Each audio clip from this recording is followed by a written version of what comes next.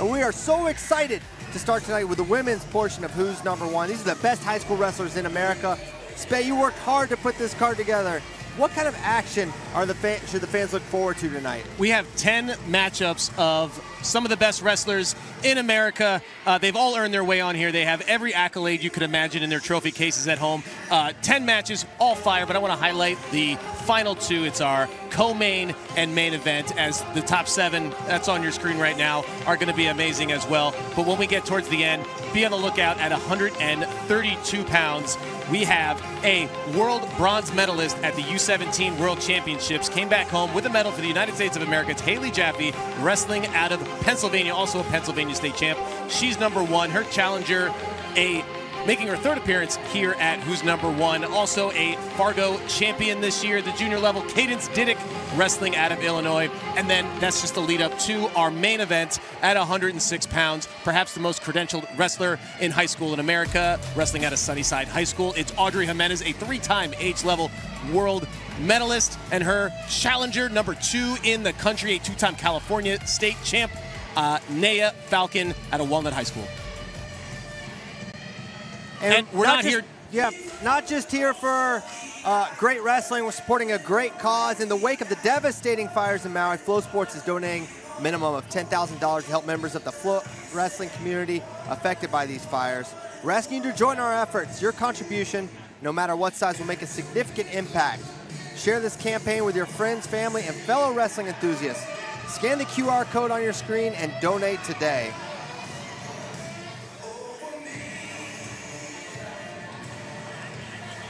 Flow Wrestling's Who's Number One is presented by Cliff Keen, the original wrestling outfitters. Ladies and gentlemen, coming out now, she is a 16U Fargo champion, currently from Michigan, ranked number 3, Madison Nieuwenhuis. Kicking things off at 100 pounds, walking out on the mat right now. One of the youngest wrestlers here. She just turned 15, Madison Nieuwenhuis.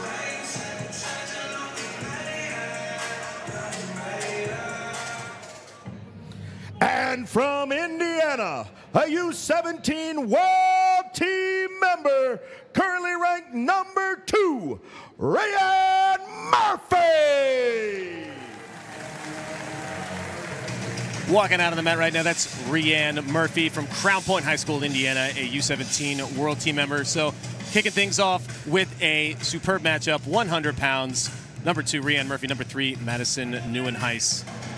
It's World Teamer versus Fargo champion. That's going to be a theme, Christian, that we're going to see a lot in these matchups. Yeah, such a credentialed card. Lots of international experience, national experience. We're going to get started here at 100 pounds.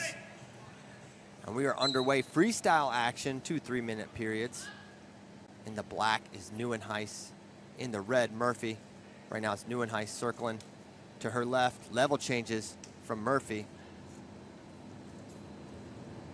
Low stick, nice misdirection single, coming and attacking the head, now looking to go behind, but in and up on the high crotch is Nieuwenhuis on the edge. Now the zone here, we'll see if there can be any score, but they're gonna blow it dead. Great initial exchange. That misdirection was incredible, but Nieuwenhuis was able to get out of it and wind up in an attack. Now another low shot here by Murphy, trying to circle, same situation, ends up head outside as Nieuwenhuis. Now looking to lift, locking through the crotch is Murphy, nothing yet. Showing maturity wise beyond her years with that defense. And they'll stalemate it once more. They could probably let that go a little bit. Yeah, great attacks from Murphy, but Nieuwenhuis figuring out a way to get her hips down, doesn't get pulled through on those crotch lifts. And already got a passivity warning, 45 seconds in. Murphy, the more aggressive wrestler so far. She's initiated, but it's been Nieuwenhuis winding up on the high crotch on 2 occasions. No finish yet. There she ends up on a head inside shot. Now maybe going to try to come out the back door. Looking to lock again is Murphy. Nothing doing. Now trying to double off is Nieuwenhuis. Another stalemate. Another low shot. Can't get in. Nice down block by Nieuwenhuis. Yeah, lots of action to kick off this first match. Both wrestlers going at it, but it's going to be the second passivity warning, so on the clock goes Madison Nieuwenhuis. She's got 30 seconds to score, or else Murphy gets the first point of this match. Hand on the mat for Nieuwenhuis. Now she comes up inside control on that right, cleared out now by Murphy. Another level change. Both very quick attackers to the leg, and yet again, Nieuwenhuis finds herself on the shot and looking to counter and score the first points of this match is Murphy. Nothing yet. So clock working in Murphy's favor. She needs to keep wrestling here. Another whistle. So she's got 6 seconds on the clock. She can score, and that clock keeps ticking, but Nieuwenhuis, she needs points in the next 4 seconds, or else it's point over to Murphy. So Murphy will, in fact, take the 1-0 lead with that shot clock point. Given the amount of attacks and scoring opportunities both have had, unlikely that would play too big of a factor. Now another low shot, and this time trying to take her through. I don't think Nieuwenhuis exposed, and the officials agreed. White paddled across the board. Yep. Now in that drape position, nothing yet. Murphy trying to find her way to exposure. Nothing yet. And Nieuwenhuis using low center of gravity. She's fending off those attacks and sitting the corner on those re-attacks. Another shot, but well defended once more by Madison Nieuwenhuis. Good level change. The leg attacks from both wrestlers very, very skillful. And once again, Nieuwenhuis on that right leg, but getting the leg and kind of stopping makes the finish a lot tougher. And we're going to have, I don't know, what the 6th stalemate of the first period. So plenty of attacks, not a lot of points yet. Yeah, we haven't seen those sequences play out that long, so we haven't seen a lot of scrambling. We don't know exactly how far either of these wrestlers can take it in those positions. Another but we'll shot see here. now sits her on her butt, but once again, she's kind of bringing her hips in a little too aggressively, and it's in those moments, Nieuwenhuis is able to find herself on that left side attack. So definitely a little adjustment in the finishes, because Murphy gets in on that leg, sets Nieuwenhuis on her butt, but just can't quite get the finishes. That's got to be the point of emphasis from her corner right now. Yeah, they both know what they need to do here. Nieuwenhuis has to find some offense. Her defense is working great. Murphy needs to figure out a way to finish those shots. She's getting in on legs. She's got to figure out how to finish or counter when Nieuwenhuis goes in on her legs. So 30-second break between periods, and they'll head back out to center. You mentioned those accolades. Murphy also a Fargo champ of her own. So both of these girls have been on the main stage of Fargo. They've wrestled in big matches. Now they get to see how they do here. Most of the attacks have occurred from space. Not a lot of time in the ties. They're finding themselves in a short offense situation here potentially for Murphy. But elbow control by Nieuwenhuis slowing things down. We got a stalemate back to center. 2:42 to go in the second. And no panic from Nieuwenhuis when she finds herself in those positions. She's able to defend very well. And now really dictating off that attack is Murphy, but sweeping out of it. Good shot by Nieuwenhuis, but once again finds herself stuck underneath. Pulling that ankle now. So neither wrestler able to finish any of these shots. They've been on each other's legs the entire match. The interesting question will be the next passivity warning. Because Murphy, I don't believe, has any yet, and someone's got to go on the clock next if there are no scores. And they're indicating towards Nieuwenhuis, and it seems like she may go on the clock again, and she is, so 30 more seconds. So sometimes they'll alternate, but Murphy's been aggressive enough and been controlling center well enough to get 2 straight shot clock points. Yeah, it's rare, but Murphy earned that second passivity, or the third passivity. Head outside attack once again for Nieuwenhuis, extending the position now, trying to get her hips back is Murphy. Closer to a score than she's maybe been, but Nieuwenhuis dug in there, trying to step over the ankle is Murphy, getting closer than before. Now grabs the toe, trying to take it over. And they're gonna go 1 on the shot clock. No points on a takedown or anything, so they'll go back up. 1:41 to go here in the second. And these are 3-minute periods, so full 6-minute matches. Most of these wrestlers are used to the U17 rules, which are 2-minute periods. Some have wrestled U20 and seniors, which are 3 minutes. So this will kind of, we're getting to the point of the match, or we're in the point of the match where stamina may take over. Yeah, we'll see what tactics change as Murphy fires off probably the 20th leg attack of the match. And a great re-attack from Nieuwenhuis, and a finish here would put her in the lead if she can get a takedown.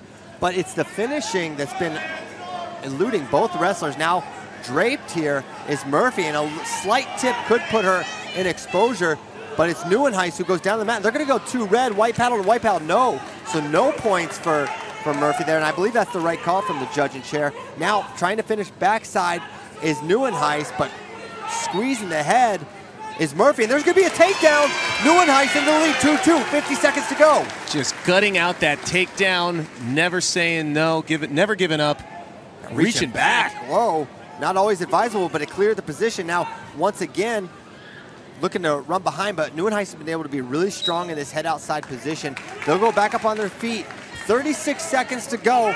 It's Nieuwenhuis in the lead by criteria, by having the bigger point score.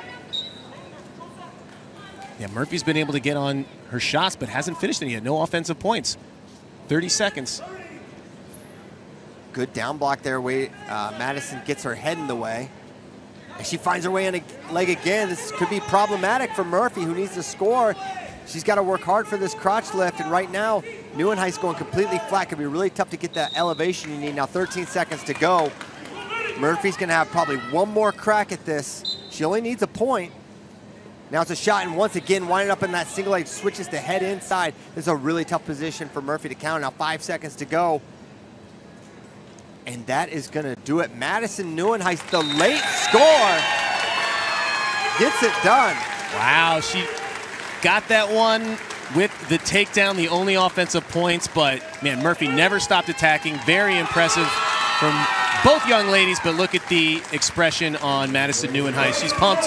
She won as a 15-year-old here, and who's number one? Madison Nieuwenhuis. Yeah, great match from both. Honestly, setting a great tone here with the volume of attacks from both wrestlers made that really exciting and interesting. It was crazy to see them both get in so many times. And the positions, if you look back at Madison's win, it's getting out of these positions on your butt. Yep. That's a score 99% of matches. And she was able to avoid all those scores and get 2 of her own off this extended position.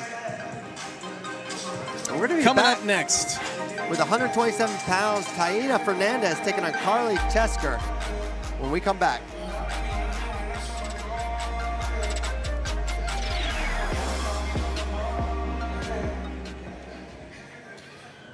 Ladies and gentlemen, now coming out, she is a Fargo finalist from Wisconsin, currently ranked number 2, Carley Ceshker.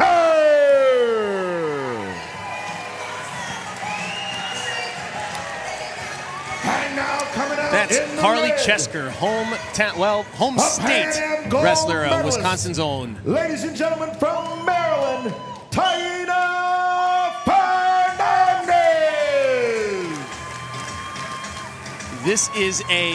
She was a middle school prodigy. Now she's going to be a freshman at Archbishop Spalding in Maryland. Taina Fernandez in the red. She is one to watch. She's taken off like a rocket ship. U15 Pan Am gold medalist, while her opponent, very well credentialed, Carley Ceshker, runner-up at Fargo and a Team Trials finalist as well. And here we go. We are underway. Second match of the evening. Ceshker in the black, Fernandez in the red. Some level changes from both wrestlers to get it started. As Ceshker tries to get to a tie. Posting on the head, clearing. So the boys are going to end up with an all-Wisconsin battle later today, but right now we've got the singular Wisconsin native on the women's card. That's Carley Ceshker in the black there. Going to try to take out number 1, Fernandez in the red. Underhook on that right side for Ceshker. Decent head position, but it's Fernandez able to pressure in. And indicating towards blue. And so it's Ceshker getting the first warning. Next one, she'll go on the shot clock. Both of these wrestlers very young. Ceshker just finished her freshman year. Fernandez going into her freshman year. She is the youngest wrestler here in all of Who's Number 1. She just turned 14, so she's doing all this stuff that you see in her bio page or when you read about her as a 13-year-old, just now a teenager. Nice single leg by Fernandez, extending, or at least trying to, is Ceshker getting her leg all the way back, but continue to fight and circle hard to that left. is Fernandez, now in a much better position to finish. Pops her head to the outside opposite, and she's gonna get 2 and potentially a leg lace. Let's see. That could be trouble. These are together, that's 2 more. Middle of the mat, a lot of room to work. A potentially match-ending situation, but it's Ceshker able to fight out of it. Yeah, she needed to do that. That was looking tight, but she fought hard, broke the grip, so she's gonna get more time to wrestle. Down 4 points to Fernandez. So 2 and 2 to get it started. Left side single leg, got it going. They're trying to get him out of the face. And we're back underway.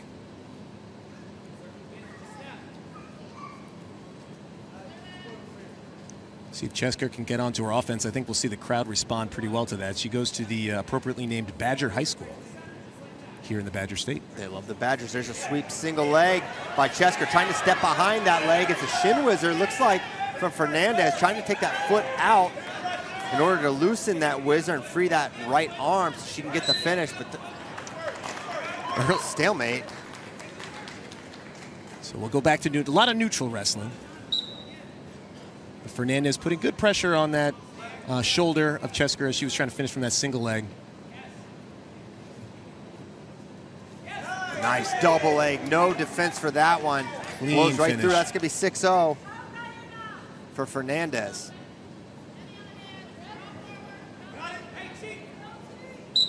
And back up, no turn coming, 6-0 with 28 seconds remaining.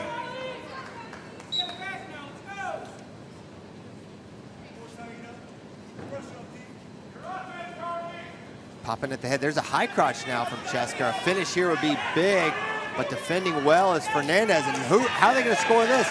2 blue offer, 2 red, and they're going to go 2 red. And now Fernandez looking for a fall potentially. Takes her through again. Could be 10-0. We'll see what the score settles at. And they're going to say 10-0, and that's going to do it. Taina Fernandez gets it done. That's what the hype was all about. Taina Fernandez at 10-0 tech before the first period expired. She's #1, held on to that ranking, and both of those wrestlers are going to see a lot of again, but Taina Fernandez, there's a reason she is one of the most talked about young talents in America.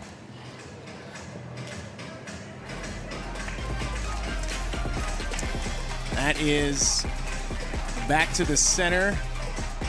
That was it. That was the championship. I think Taina didn't know at first, but no challenge coming either, so that scramble late gave her the points that she needed to end the match early.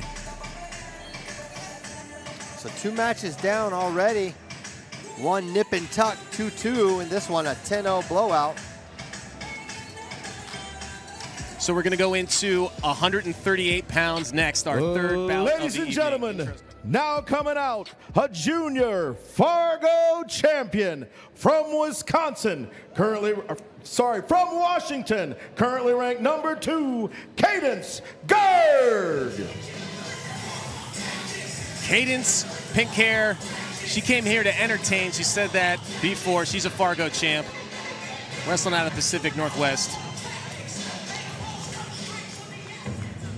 And wearing the red, she is a U17 World Silver Medalist from Illinois, currently ranked #1, Valerie Hamilton. #1 wrestler at 138 pounds in America, Valerie Hamilton in the red, coming out to the mat. We didn't see her a ton this summer, so this will be a great test to see if she's still at the top of her game with a challenger like Cadence Gerg coming for that top spot. We are underway in this match. We got Hamilton in the red, Gerg in the black. And right away, they're hand fighting hard right in the middle of that mat. Underhook on the left side for Gerg. Decent head position there. Fishing for an overhook there is Hamilton, nothing doing. A loud ovation for Hamilton from Illinois, not too far from right here in Kenosha. Now cleared out well by Gerg. Yeah, Hamilton was a runner-up at the Illinois State Championship. She bumped up a weight class to take on Sydney Perry, now back down at her natural weight at 138. 2-on-1 for Hamilton, posting the head and trying to take her to the mat. Not going to be able to get a score out of there. Setting the tone, though, she's going to get a passivity warning on Gerg, her first. One thing I've noticed, they're really working to put someone, give that warning in the first 45 seconds of the match. Sometimes they'll let it go a little bit more, but they're being very consistent with that. They want to see if there's no points going up, they're going to start getting the warnings going. Left side underhook for Hamilton, trying to sweep out of it is Gerg, nothing doing.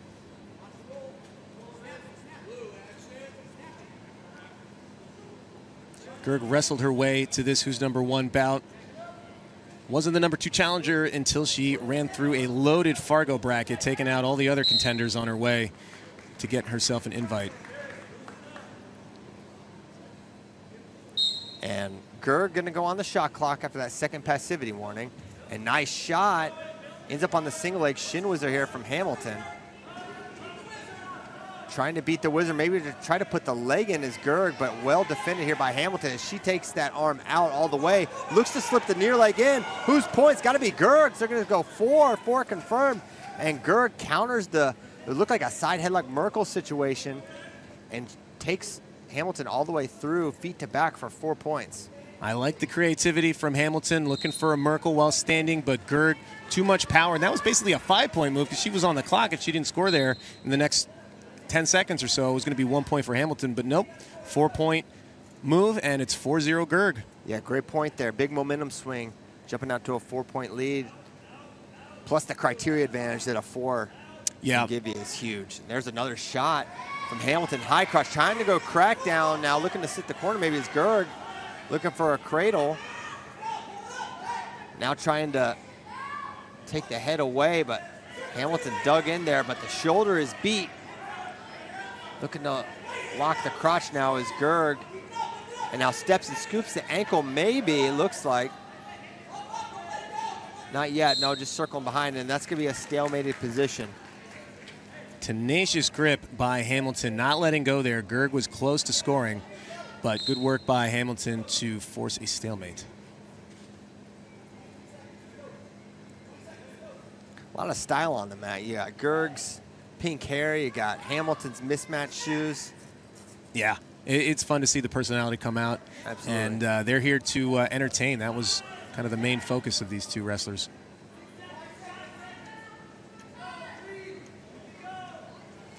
There's a shot, and that's going to do it for the first period. They'll head back to their corners. It's a 4-0 lead for Gerg out of Idaho. Yeah, representing Idaho at Fargo, where, as mentioned, she took out all the other contenders for this invite here. While Hamilton won a U17 World Silver Medal last year in the summer, was very busy at U17s in Rome. This year we did not see her at team trials or Fargo, but she is healthy and ready to go now, so we're glad to see her compete again. Second period now underway. Oh, a little misdirect, goes left to right, but Hamilton able to catch it. Front headlock position, now stepping around, going one way then the other, taking her through, at least trying to. And that should be red. No, they're going to go 2 blue and 2 red. I'm curious how they're going to end up scoring this. 6-0, so it looks like they went 2 blue. Interesting. And now, boom, that should be 2 red. And now trying to step over, a potential pin situation. Can she come around? She's got the head and arm. This is a big problem for Gerg. Can she fight? Trying to step over. She's still got that half in. Can she circle all the way around? Out of the danger for now is Gerg. But can she circle back? And they'll come back to their feet after a near pin situation for Hamilton. That was close. That was very close. Credit to Gerg for fighting off. Hamilton had that extremely tight, and do we need an injury time? Hamilton looks like she might have gotten her bell rung a little bit. Corner needs to call for it. I don't think you can challenge a pinfall call. No, I'm not sure what they're talking about. They should have, if they wanted a brick, it should have probably been that flurry before where they went. It really felt like there should have been something there because she initiated the move and wound up exposing Gerg out of it. I think for Hamilton, probably 2-2 at the worst. But if you don't throw the brick, no takebacks. Yeah, that was well past the that sequence was over, and then we went to this sequence we're seeing on the replay. That lat whip action continues there though, and that is where Hamilton had Gerg fighting for her life. If a fall had been called there, it has to be confirmed by the chairperson or table judge, and was not confirmed. But if it had been, I don't know if I would not have been too surprised there. So the coach has a question. I'm not sure what they could look at it. If they go all the way back, that would be not according to the not super, not officially official. Yeah. And Hamilton seems like she's not doing great. She needs to take a minute, and maybe that's what the brick is for, is to get some extra time. It's a lot to be out in the center of the mat with all the lights on, and then to come so close to get that pin and end the match. Here's that initial. Oh no, that's the second one. where I'd like to see before that. You see Hamilton sink that reverse half in. That really put Gerg in trouble there as she spent some more time in that position. Yeah, that exchange prior is what is probably, if they're looking at something, I would assume it's that. That was a little more of a difficult call to make. That was a pretty straightforward two-pointer there. Yeah, in parterre, so only two. Let's see if Hamilton is collected now. And the brick's going back, so maybe they called off the brick. I don't know what that was. But 6-2 with 2 minutes and 8 seconds. All right, here we go. Back underway. 2 minutes to go here. Hamilton down 4. And 2 takedowns won't do it. She's going to need a 4-pointer if she wants to tie it up. Yeah, that's where that 4 points earlier. And take the lead. Now we're in an over-under position. See if either athlete initiates. It's Hamilton. Looked like she's going to threaten over-under body lock, but thinks better of it. Good head position there for Hamilton. She drops in on a single leg sprawl from Gerg. Now double unders, but head in the way there, preventing progress for Hamilton.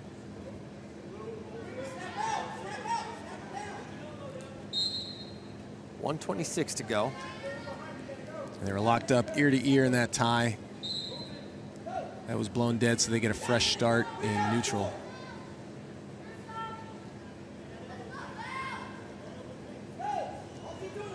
And elbow off attempt there by Gerg. Nothing doing as she takes an underhook on that left side. Drops her head low. And they're going to hit Gerg, attention, kind of blocking off there. He has to keep the head up. Can't bury it in there and just try to chew up the clock, although that is a tactic she'd be looking to do. 2-on-1 attempt there, but Gerg able to defend. 55 seconds to go. Hamilton going left side club to the right side underhook, but has not been able to initiate offense off of that. Maybe until now, trying to throw it by. Can she at least get 2 for her efforts? Pretty much a 50-50 position here, honestly, with Gerg over the leg. Now, near leg in, can she take a 3-throw to Merkel? That's going to be 2. Potential pain situation. Gerg's in big trouble here. She's got the head. Can she fight her elbow through? Taking her back over once more, and oh my goodness, Gerg survives again. Roller coaster. 6-4 the score. Hamilton's going to need 3 more points. Yeah, 2 is not going to do it, despite putting Gerg on her back twice and making Gerg fight for her life. It's that 4-point move in the first period that's going to be the difference maker. And it's so close on 2 occasions now with 10 seconds to go. She's got to be thinking feet to back here. Underhook on that left side for Gerg, slowing things down. And that's how this one's going to end. Too little, too late on that throw from Hamilton. This could be a 6-4 win for Gerg of Idaho. Outstanding bout. Both wrestlers left it all on the mat. Gerg, this is our first number 2 over a number 1. So a lot to be proud of from both competitors, but Gerg with the 4-point move. And then she got the advantage in that key scramble in the first that we... Ladies and gentlemen, your winner from Washington, Cadence Gerg! Man, that's one where if they wrestle it again, she figures out one of those pinning situations. It's very different, but it's Gerg right here. This was really the difference maker. Countering that near leg in and going feet to back. That got the job done. Yep, 6 points is what it took. Hamilton's so close, though. As you said, I agree. Run it back. We might get a different result. And Who's Number One is presented by Defense Soap. Now the official soap and body wipe of Flow Wrestling, protecting you for over 15 years. Defend what you have built with Defense Soap. Fargo champion from Maryland, currently ranked number 2, Nebi Tsarni. Coming out to the mat, it's not often a 3-time Fargo champ is going to be a challenger to the top spot, but that's Nebi Tsarni from Montgomery Village, Maryland. And yes, you won juniors last year and 16U the 2 years before that.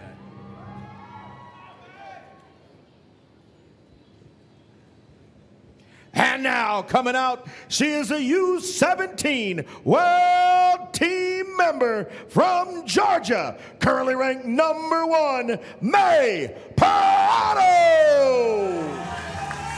And how do you get that number 1 ranking? A big way to do it is to make the U17 World Team. Everybody in the same bracket, and you come out on top. You get that number 1 ranking, which Prado did. She's a senior at Lassiter High School, Georgia, in the red. All right, underway, Prado taking on Nebi Tsarni. Tsarni in the black, Prado in the red. Level changes from Prado getting this thing started. Pulling right to a single leg, but well defended by Prado. Underhook on that right side, but Prado had good head position. Collar tie, but cleared out by Tsarni. Front headlock here. Oh, nice little shuck by. Goes one way, then the other, left to right. And that's going to be a 2-point takedown for Tsarni to get this started. And working hard on that gut on the left side. Steps over. And going to be defended by Prado. And they'll go back up on their feet. 2:16 to go in the first. Yeah, that was their first takedown before a passivity point went on. So good aggressiveness from Tsarni, setting the tone in this 144-pound bout. And there's an elbow off to a shot from Tsarni. Now a single leg by Prado. Switches to the other side, now on the edge. Haven't seen a step out yet. Yes. And now a level change there from Tsarni. Now pops head outside, close to 2, not yet, and there it is. Another takedown for Nebi Tsarni. And a 4-0 lead, 1:48 to go.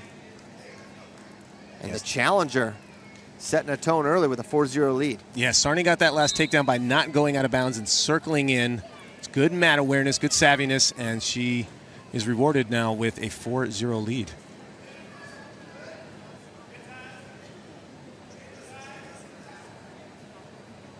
Forehead to forehead they go.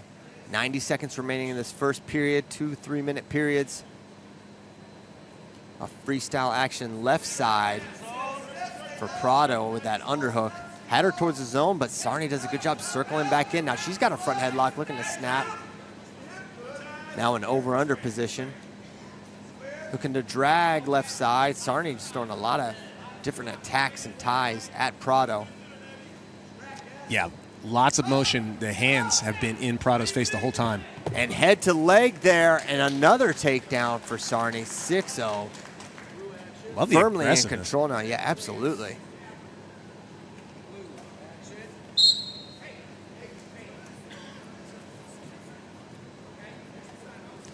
Back up they go.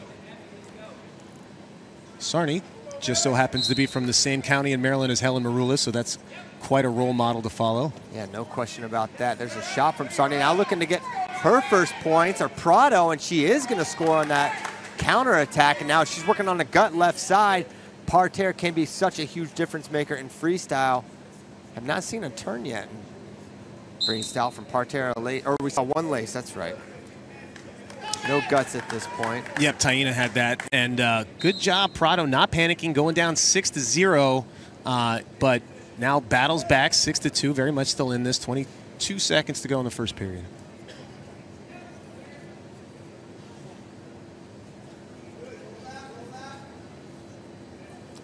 $12 to go here. See if either athlete works for a late score. 2-on-1 for Tsarni.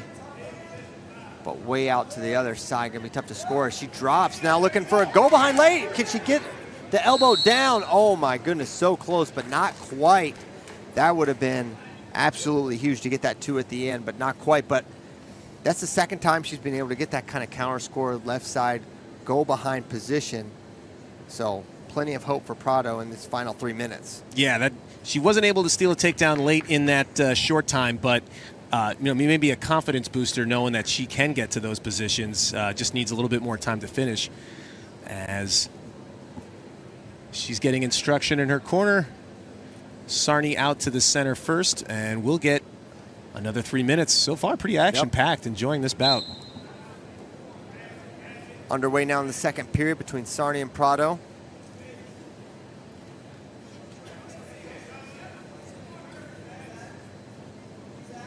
Prado trying to keep that wrist, but loses it.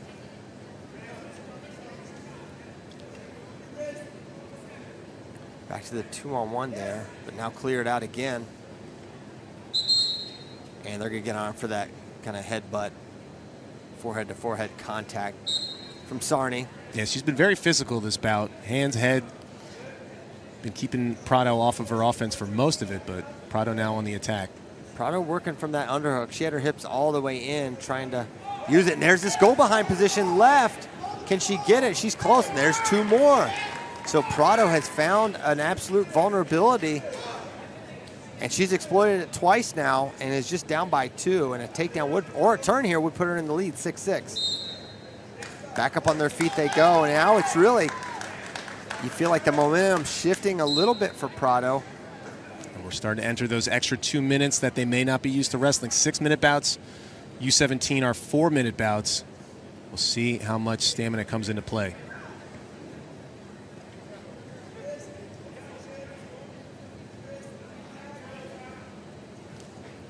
Little overtie attempt there, nothing doing though. Knocks it off.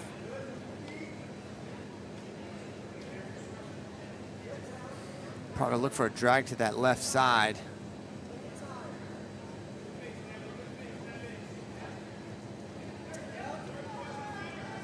Takedown here for Tsarni would be so big.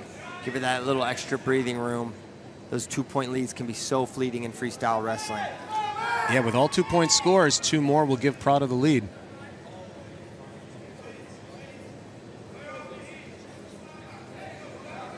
Two-on-one here for Tsarni, now cleared out. And Prado kind of forced this underhook position and ends up giving up the 2. Kind of really was fishing for like almost like an underhook, and gives up an easy kind of throw by for Tsarni. Now it's 4-8. She trails. Tsarni extending her lead back to 4. Yeah, that's that breathing room that you were mentioning earlier. So now Tsarni, you don't want to relax, you don't want to stop wrestling, but maybe you're not as tight anymore, you're not as anxious knowing that Prado needs a feet to back or 2 scores here. Still a good amount of time, 45 seconds. Yeah, a lot can absolutely change in 45 seconds. Tsarni doing a good job clearing elbows whenever Prado puts that collar tie on. Now looking slide by, but not there. She goes back to that underhook. And now ducks under it. That was beautiful from Tsarni. 10-4, maybe ices it here. Now she working on a trap arm, maybe. Loses it, 10-4 the score with 15 to go. You said it, I think that was the icer. That's what Tsarni needed. Beautiful duck under, clutch takedown, and now 6 points in 10 seconds. Gonna be tough for Prado. Tsarni doing a good job hanging on to wrist. She's gonna attack again, underhook on that right side. And that's how this one's gonna end. 10-4 win for Nebi Tsarni. She came here number 2. She's going to leave number 1 in America at 144 pounds. Yeah, excellent bout again, but we have, for the second time in a row, number 2. Nebi! Number 1. Tsarni! To the mats here at UW Parkside, getting her hand raised, getting it done for the state of Maryland.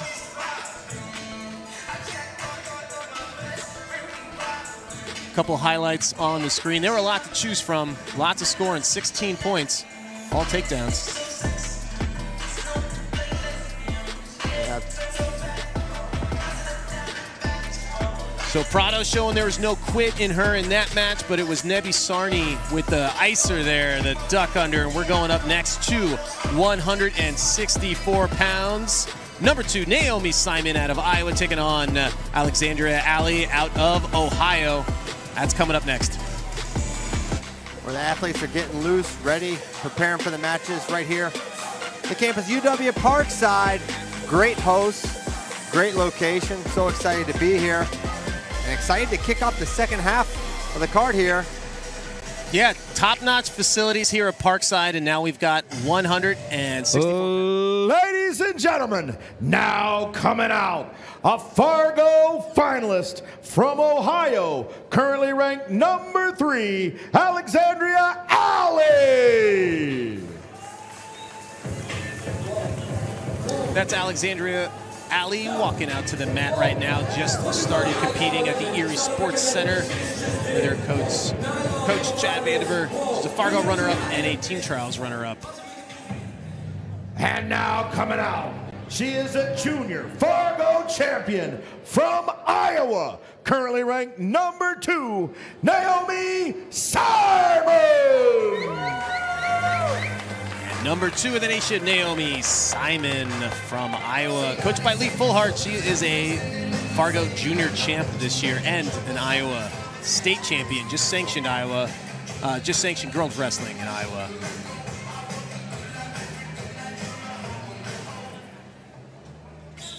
All right, here we go, underway in the red. That's Simon taking on in the black Alli out of Ohio. Now it's on hook on that left side for Simon.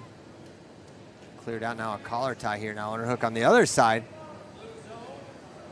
Great hand fighting early on from Naomi Simon. Yeah, you can see what her strategy is. Upper body, go right at Alli, see if you can make something happen.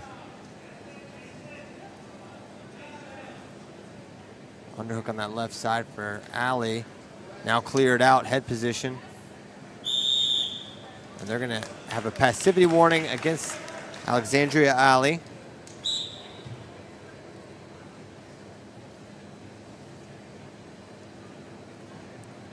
And more forward pressure from Naomi Simon.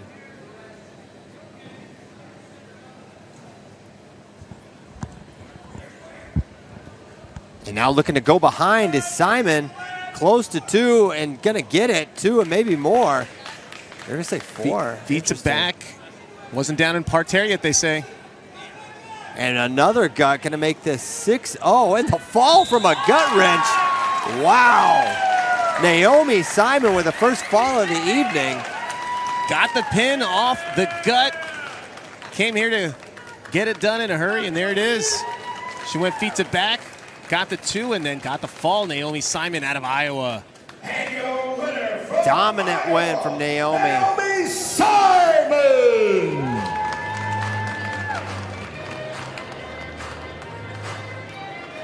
Yeah, that was a great gut wrench, and you don't normally see pins from gut wrenches because when you're so locked around the waist there, it's sort of hard to get held there. Normally it's something you roll through.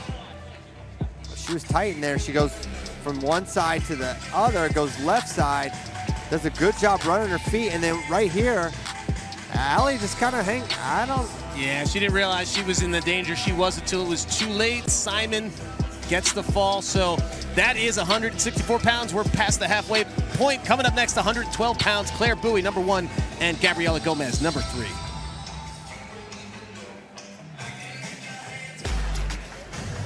Ladies and gentlemen, now coming out wearing the black, She is a U17 world silver medalist from Illinois, Gabriella Gomez.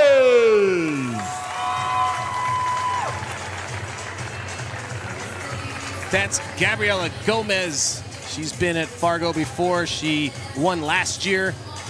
And now out on the mat, number 3 in the nation. And wearing the red from Florida, she is a junior national champion, currently ranked number 1, Clare Booe. And that's number 1, Clare Booe, walking out onto the mat, wrestling out of Wyoming Seminary by way of Florida. She's a Fargo champ, ran the gauntlet through a loaded 112-pound junior bracket in North Dakota. And underway, 112 pounds. It's Gomez in the black, Booe in the red. Collar tie right away from Booe. Wrap tie there for a moment for Gomez, cleared out.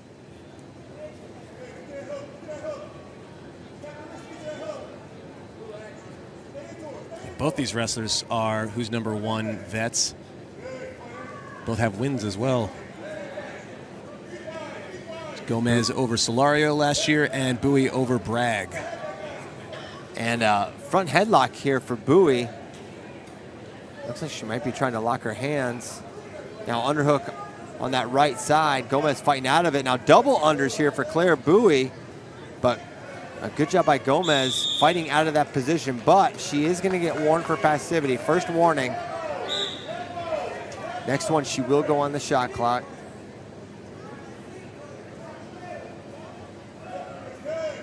There's an underhook on that right side for Clare Booe. Doing a great job controlling center is Booe. Yeah, she's dictating the action here. And now taking her to the edge is Booe. Can she get one? Well, that's going to be the call here. 4 red offered. Nope, switch to 4 blue. What's going to be the call? 1 red. How are we settling this? And we got a brick. They need to stop. So 4 blue officially is what went up.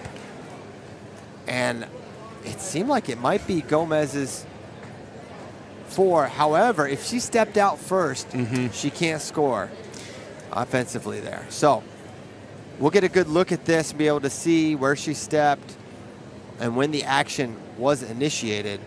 Hard underhook, hasn't stepped out, still in. So this should be 1 red because her right foot stepped out prior. Yeah, and the whistle initially said 4 red, but then checked himself, said 4 blue. The table judge right in front of the action said 1 red for Booe, and then the chairman did 4 blue, which would give Gomez the 4, which is why it's on the board. But Booe's corner challenged. That's Cornell Robinson, the Wyoming Sem. I believe he's the director now. He's in charge of both boys and girls programs at the prep school with the powerhouse programs in both genders in Eastern PA. And a familiar face in Gomez's corner, Austin Gomez. Yep. Who's number 1 alum. One of definite fan favorites in college wrestling. Had a great career at Iowa State and Wisconsin. Now he's at the Cliff Keen Wrestling Club up in Michigan. Reunited with Coach Kevin Jackson. We're gonna get another look at this. And we're gonna get the ruling here. Oh, wow, they're calling 4 blue. Okay. I guess they call continuation is the only thing I can think of. So that's just not my understanding of it, but 4 blue plus 1 on the lost challenge, gonna make it 5-0 for Gomez. Or not, or yes. Here we go. And back underway. Oh, nice little slide by attempt there. Oh, double leg for Gomez. Stepping around. That's going to be 2 more for Gabriella Gomez. 7-0 the lead now. Gomez, I think, smells blood in the water. She wants to end this early with a 7-0 lead. 2 scores or a 4-pointer will do it. Yeah, it seems like she's got even more confidence than before, because it was really Booe that was dictating a lot and even driving Gomez around on the edge, and it was that counter score, that big 4, really blew us wide open. Now 7-0 lead for Gomez. Yeah, Booe's got to forget about all those points and just wrestle her match now, not panic, as you see her get back to what she was doing earlier, which is move Gomez around the mat.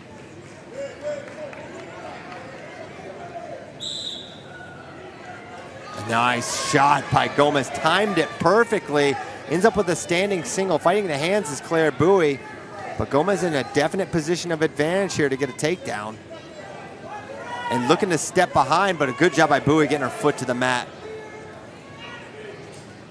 Yeah, nice defense from Booe. She really didn't want those points on the board. It would have made it 9-0 if she gave up a takedown. So still 7-0, 20 seconds in the period. And now Booe coming in with that underhook. She knows she's got to be a little more aggressive here, try to find her way to some points. 7 points is a pretty substantial deficit, but certainly we've seen bigger comebacks here at Who's Number One. And time's going to run out. 7-0 for Gomez. Yeah, that's about as good a period as you could hope for from Gomez. She's looking for a little bit of redemption, as both of these wrestlers were in the same Fargo bracket. They did not meet. Gomez lost in the, I believe it was quarterfinals.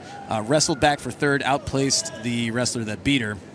And so Booe and Gomez didn't hit. Booe went on, of course, to win that bracket, earn that #1 ranking.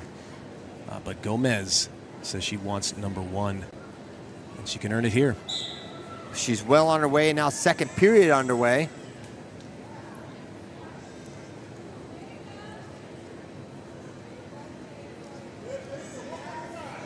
Good stutter fakes there from Gomez. We'll see if she pulls the trigger on another leg attack. She's fired off 2 really nice attacks so far. But it's Booe has been adamant about getting to this underhook position, but not been able to convert it to any points so far.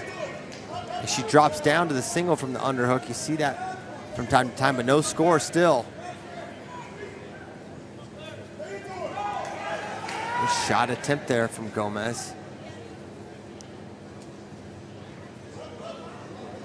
Now front headlock for Gomez after the level change by Clare Booe. Underhook right side for Booe. Tries to step that foot in, but basically hands it to Gomez, who looks to score, but Booe puts her foot back on the mat. Wow, they're going back and forth. It's furious out there. Booe looking for a home run, which he's going to need with a 7-point deficit, but so far, no scores in this period after a minute. Oh, slide by for Gomez. Can she get it? Circling, but a good job squaring up by Booe. Forcing that underhook down, preventing Gomez from scoring another 2. And for Booe, you got to start thinking feet to back or a pinning combination if you have one in your arsenal. Now's the time to start breaking it out. We're coming up on 90 seconds to go. She trails 7-0. Fresh start, but like you said, Booe either needs to really start chipping away and racking up the points, or needs a home run ball to end this bout early. Oh, nice slide by again. Can't get it, though. Certainly not lacking in physicality either, this bout. Not at all.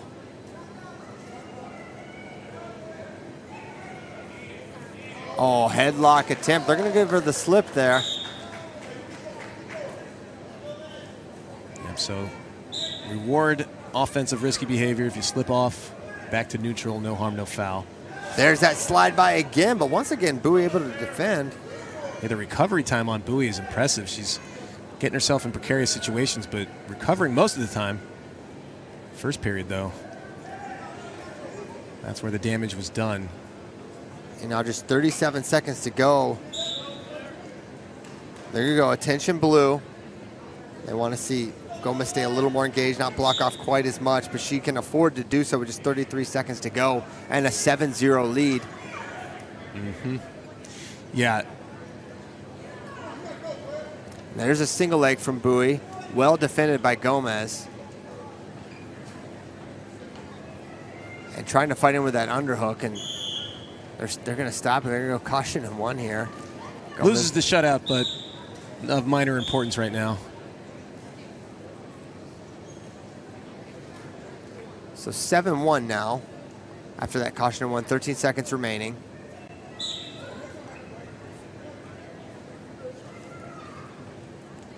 No hand fight in the middle of the mat here. Front headlock position potentially for Gomez, but on their feet, and that's how this one's going to finish. 7-1 for Gomez. And Gomez says, I'm number one. And she did it again 2 years in a row. Gabriella Gomez is your winner from Illinois, Gabriella Gomez. new number one, coming at 112 pounds. Very deep weight class nationally.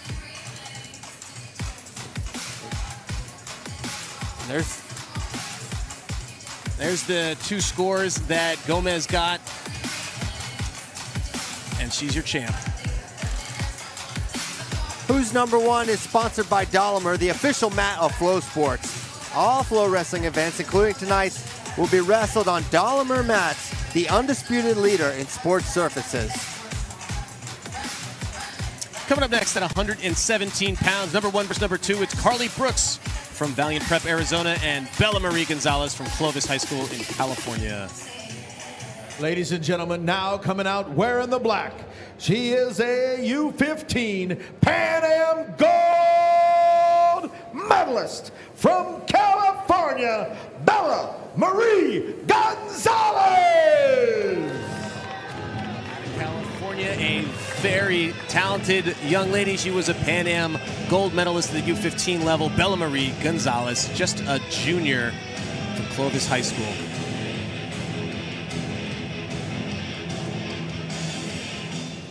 And wearing the red, she is a U17 World Team member.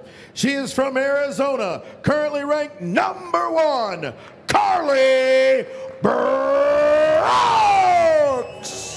And that is the number one ranked wrestler walking onto the mat at 117, deep weight class, Carley Brooks from Valiant Prep in Arizona. She just got done wrestling at the U17 World Championships, where she placed 5th in Istanbul, Turkey.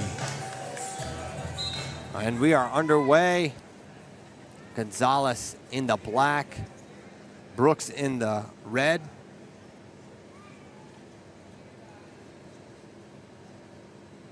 This is a rematch. These two have seen each other 4 times over the last year or so. It's been Brooks has won 3 of them, but they've all been tight. Very close matches. Underhook on that left side for Brooks. A lot of time spitting the underhooks this afternoon session.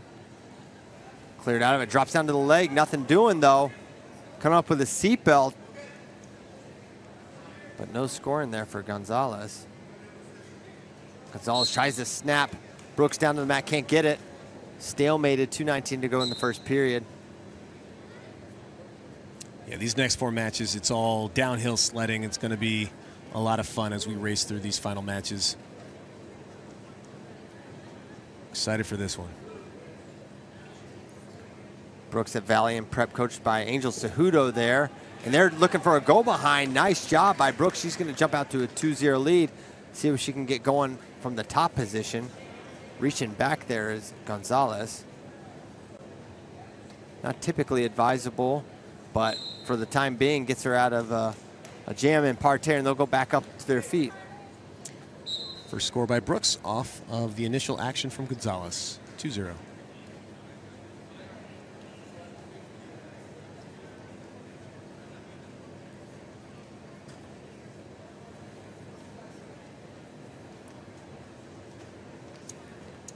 Fighting hits. There's a low shot there by Gonzales, but a good sprawl by Brooks.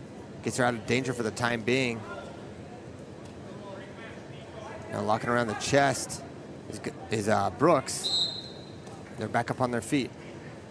Gonzales looking for an opportunistic score there, just kind of snatched up a leg as it presented itself to her.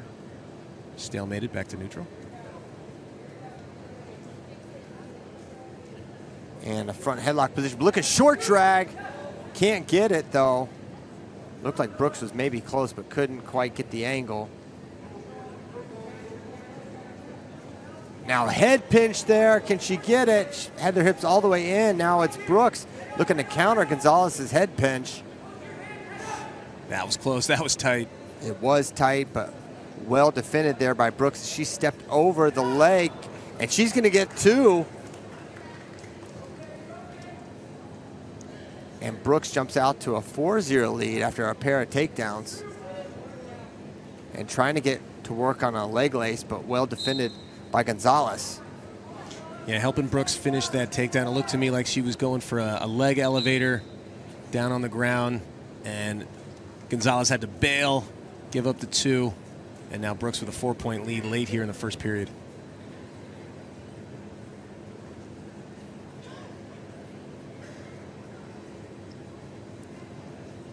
Gonzales initiating the tie-up there, but that's going to do it for the first. Brooks takes a 4-0 lead into the break off a pair of takedowns. Yeah, so far these familiar foes, it's been Gonzales with the answer for, or no, Brooks, I should say, with the answer for Gonzales' attacks. She scored off counters. But both very seasoned and credentialed wrestlers. So do not count Gonzales out. She gets her instruction from her corner. She's a Cali state champion, single class, California, very deep in girls wrestling. It's quite an accomplishment. Period break ends and second period now underway between Brooks and Gonzales.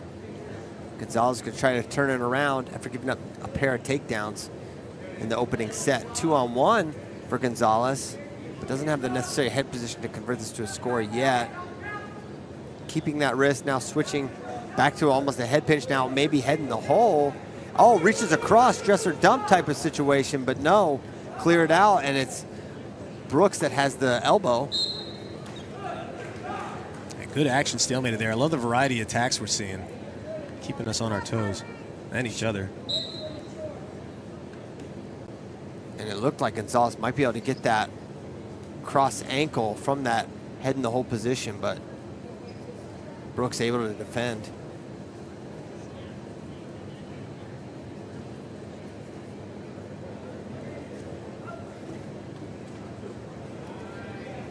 One way, then the other. They come up head position.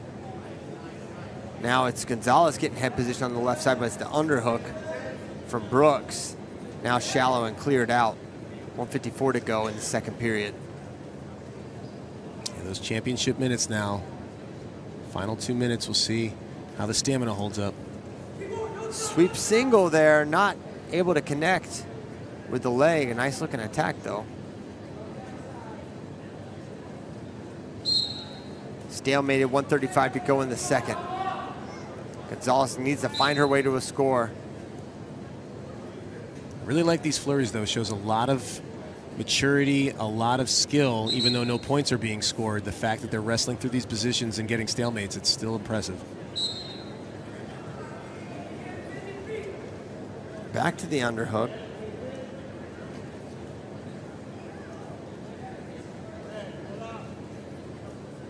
Fighting for wrist control, and now they'll blow that dead. Official saying, keep your hands out of the face, and they'll get back to action. Aggressive in the hand fight there by Gonzales. She knows she needs to score now. Final minute. Nice sweep single there. Can she get the finish? It's Gonzales whizzing hard. But Brooks in good position. She drops down to the foot momentarily, but it'll get stalemated. 49 to go. We rounded the final minute. Brooks in command. 4-point lead, but Gonzales definitely not out of it. Almost had the angle on the, just looked like I passed by, but Gonzales able to evade. Oh, nice shot again. Once again, it's a whizzer from Gonzales, slowing things down. And she looks for a cutback. That should be 4. 4 goes up. Gonzales takes the lead, 4-4, incredible. Clutch counter. Needed those 4. She's got the lead by criteria, under 20 seconds now. Just a textbook cutback off that single leg counter. Brooks looks back in her corner, knows she now needs a point. She is trailing by criteria because of 1-4 beats 2-2s. And turning up the intensity. Nice single leg by Gonzales. Brooks looking to counter it. 3 seconds to go. And that's how this one's going to end. The late cutback gives Gonzales a 4-4 victory. Ice in her veins. Bella Marie Gonzales now takes the series 3-2. Ladies and gentlemen, your winner from California, Bella Marie Gonzales! Takedowns to nothing as we are serenaded with some of Metallica's finest solos. Let's see some of those moves again. There's some of the takedowns that got it going for Brooks, put her in the lead. Gonzales attacked the entire match. Yes, she Brooks did. scored on 2 counters. Is this it? And great position here on that shin where they're boom reached in, and that is a clear 4 feet to back sequence. And that was the difference. Yeah, I told you we're going to be speeding through these bouts, and now we have 122 pounds. That's coming up next. Number 1, Everest Leydecker, her challenger. Number 2, Aubrey Krazer. It's going to be a good one. Wearing the black, she is a junior Fargo champion, currently ranked number 2 from the state of Pennsylvania, Aubrey Krazer. All right, straight out of Easton, Pennsylvania. A junior, it's Aubrey Krazer, number 2 in the nation, won Fargo, wrestled her way into this bout. And from Arizona, she is a U17 World Team member, currently ranked number 1, Everest Leydecker. Number 1, that's Everest Leydecker trying to go back to back. Who's number 1 victories? She beat Cadence Diduch, who's wrestling next. Last year, she's just a sophomore from Desert Visa High School in Arizona. And we are underway. Leydecker versus Krazer. Krazer in the black, Leydecker in the red.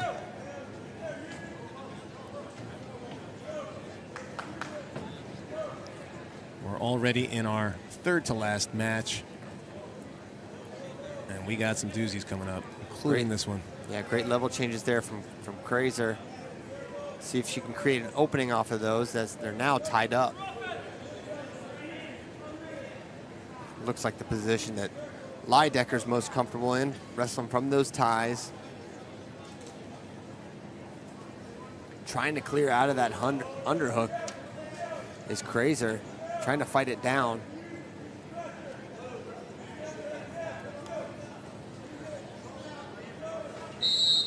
And that'll be the first passivity warning going against Krazer. Yeah, Leydecker using her leverage early. A long frame. Shot attempt there, shallow penetration for Krazer. And there's a single leg attempt there. Now it goes the other way with the pick from the underhook. Outstanding attack. And Leydecker up 2-0, but she's got her eyes on more. She might have a lace. Has that foot all the way over the hip, but an insane fight here by Aubrey Krazer. And they're gonna blow that dead, and man, that is huge. I mean, that position, yeah. And that's one thing about the girls in freestyle. They can fight out of some parterre positions that aren't even thinkable. Yeah, it's so true. Freestyle. You see the legs all tangled up there, and the fight that Krazer was able to do while her body was twisted in half. It's impressive. But it's Leydecker that scores first. She had the underhook on one side and dropped to the pick opposite ankle. And there's a shot. No real setup there by Krazer. She finds herself a little bit extended, trying to get her hands locked. Almost had that pulled in, but instead Krazer finds herself extended, pulling on that ankle now. Good go behind mechanics here by Leydecker. She's got to beat that right arm though. It's going to be tough until she can block that to run behind, but now she's getting closer. Just the arm to beat. Circling, circling, and staying on the ankle, but they're going to go out of bounds. They're going to stay grounded, so no points. 2 offered by the judge, but white paddled by the chair. Yeah, more great fight from Krazer. Yes. Leydecker, though, very methodical, going through the positions, close to a takedown there. We'll see if she can wear down on Krazer, if she can, or if Krazer can come back here with some offense of her own.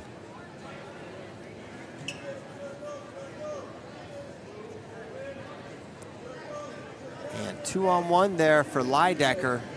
Strong position. Can she? Curious if she's looking to throw it by or convert it. Looked like she just tried to pull her down to the mat. But Krazer able to fight out of it. Now they're all square right in the middle of the mat. 12 seconds to go in the first. Just a 2-0 lead for Everest Leydecker. And a shot by Plaza, very extended once again. And once again looking for that ankle. 1 second and just saved by the bell is Aubrey Krazer. Avoids giving up another takedown. Instead, it's just going to be a 2-0 lead for Everest Leydecker as we head to the second. Yeah, that was a display of grittiness from Krazer throughout that first period. Leydecker just seemed to be just precision attacks and precision positioning to keep the pressure on. Very close a couple times to extending that lead, but just a 2-point margin at the moment as we finish this break period. A classic matchup here. We see it a lot. Leydecker, world team member, Krazer, Fargo champ. Those are the big tournaments you want to win if you want to get these top rankings. Second period now underway between Leydecker and Krazer. A good level change again from Krazer.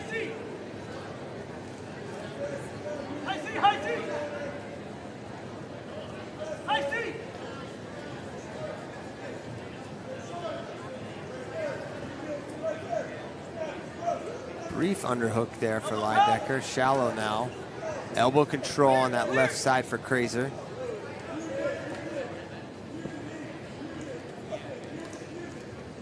Circling around the mat, trying to avoid going into the zone is Aubrey Krazer.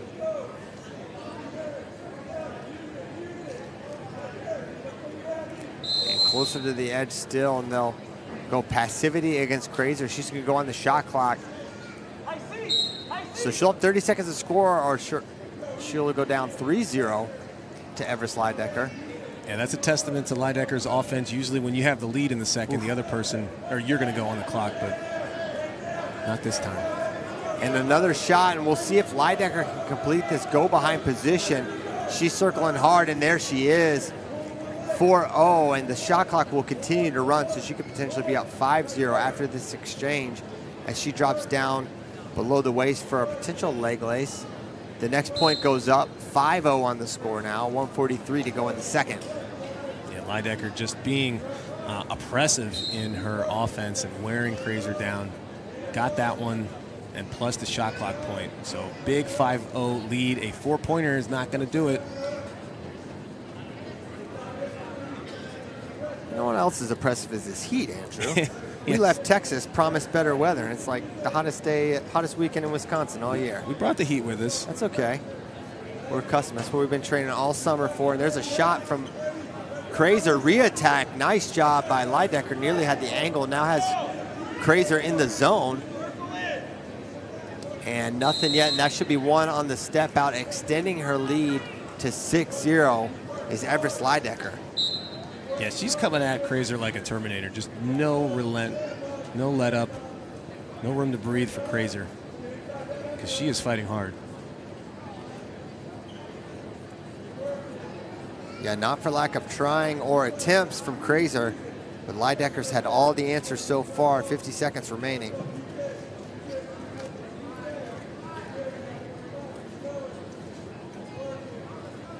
Leydecker really burst onto the scene a little over a year ago. She won her Fargo bracket to get herself an invite to Who's Number One last year, and then hasn't really looked back. I don't know when the last time she's lost domestically. Same shot for Krazer in the same go-behind situation with Leydecker trying to run to her left. She's got the ankle. She's trying to drag. Switches to the other side. Krazer does a good job of getting that arm up and slowing things down. And Krazer able to sprint and now pulls it in, head outside. Nice job by Aubrey Krazer. She hooks the elbow, hops over. They're going to go 2 blue. Nifty little score at the end. Going to be a little late, though. 6-2 final. Everest Leydecker, #1 at 122 pounds. Yep. Winner from Arizona, Everest Leydecker. Heroic effort, fighting to the bitter end, gets the 2 points, so no shutout, a moral victory, but Leydecker, no doubt about it, she's #1, 6-2 victory at 122 pounds. And that underhook to the ankle pick, one of the nicest scores we've seen this afternoon. And there was that great fight on that lace, but the go-behind position, it was Krazer's attacks to Leydecker's go-behinds that were really the story of the second period. Yeah, very impressive. Scored first and then kept the pressure on, making Krazer take shots that Leydecker was able to score on. Next, we got 132 pounds already. Our penultimate bout. #1, Haylie Jaffe out of Pennsylvania taking on #2, Cadence Diduch, wrestling out of Illinois. That's next.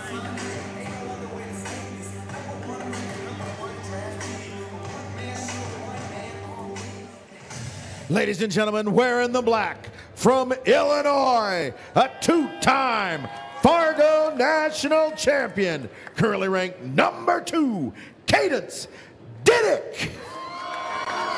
Cadence Diduch walking out right now. This is her third Who's #1. That's a record for the women. Wow. She is 1-1, trying to get on the plus side of that all-time record. She won Fargo to earn her bid to this event. And wearing the red from Pennsylvania, a U17 World Bronze Medalist, currently ranked #1, Haylie Jaffe. From Pennsylvania, the senior Haylie Jaffe, she is a world bronze medalist. Just a month or so ago in August in Turkey, Haylie Jaffe won a bronze medal for the US of A. So she is #1, challenger Diduch at #2. All right, underway between Jaffe and Diduch. Diduch in the black, Jaffe in the red. They're hand fighting in the middle of the mat. Sweep single leg by Jaffe. Comes up, nice finish there. Goes her head to the outside, the opposite hip, I should say, and gets the 2. Great opening attack and finish there. As Haylie Jaffe gonna set the tone. She'll go 2-on-1 on that right side is Jaffe.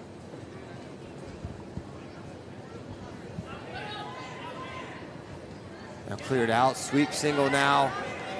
And now coming up around the body is Diduch. Close, but man, Jaffe somehow able to evade. Diduch was in really strong position there to score, couldn't get it. Yeah, I like how Diduch came back, went right back at Jaffe, shook off that takedown. And we got a nice battle going on here. Yep, 2 great exchanges thus far. High crotch now from Diduch. Sitting to the corner though is Jaffe. Locking around the crotch, trying to counter score here. Diduch probably in the position of advantage, but Jaffe looks very comfortable in this position. That leg is straight, but now coming around, whoa, stalemated. He saw Diduch trying to elevate over that top leg to get a step over. Jaffe did a good job stopping that, and we get a stalemate, still 2-0. Another shot, low shot, trying to come around, well defended by Jaffe, and Diduch using her length well. She didn't have really a fancy setup there, just dove in underneath and used her length to get her hand on that ankle, but no score. Yeah, they're throwing haymakers here in the first period, back and forth. I don't know how Jaffe got out of that last shot, but hip heist turned and faced, and here we are. Another shot attempt, nothing there though.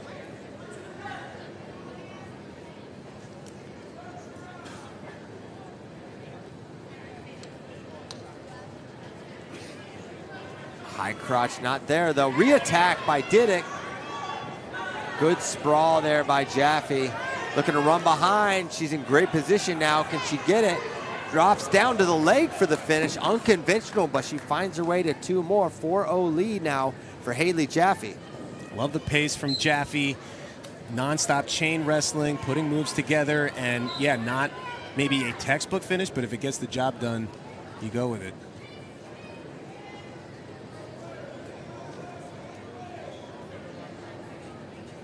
fighting wrist there in the middle of the mat, 20 seconds remaining.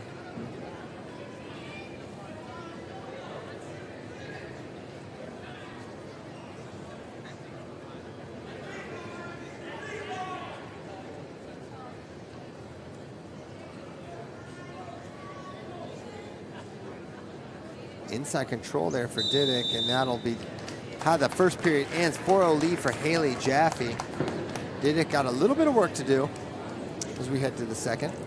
Yeah, we'll see if Diduch can get back on her offense. This is a, I believe they've met before, and yeah, this is a rematch of the U17 World Team Trials where Jaffe made the team over Diduch, but you know, a little bit of time has passed. Diduch's been nothing but doing good work since then. Right now, though, Jaffe, thanks to a impressive pace, holds this 4-0 lead. There's a great leg attack and a quick finish for Diduch. What a start to the second period. She absolutely disappeared on that single. No fight, no option for Jaffe to counter that. Yeah, Diduch, exactly what she needed to start this second period.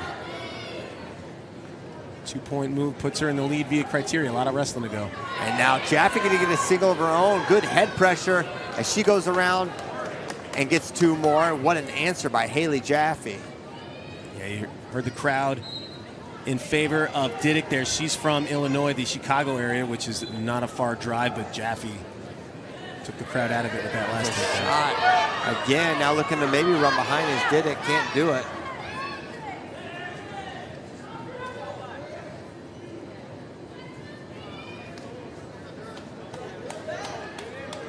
If you're Cadence Diduch, you're doing anything you can to get back to that same single leg. Yeah, the setups are going to be key here. Jaffe very strong with the counters and in position here in the center of the mat. And you see Jaffe's leading hard with that right leg. It was the left leg that Diduch was able to attack. And now she'll drop under is Jaffe, but they come up for the underhook momentarily, countered out. Now they're cleared, wrestling from space. Minute 42 to go. Whoa! Sits to that from that drag position. Now short offense here for Jaffe. Holding onto the wrist is Diduch. And she's got to keep circling and squaring. Not going to be able to fight it off. And Jaffe now up 8-2. 1:25 to go now in the second period. Yeah, that puts some distance between Jaffe and Diduch on the scoreboard. And with just 80 seconds to go, Diduch is going to need to figure out some offense in a hurry. Elbow control there for Diduch.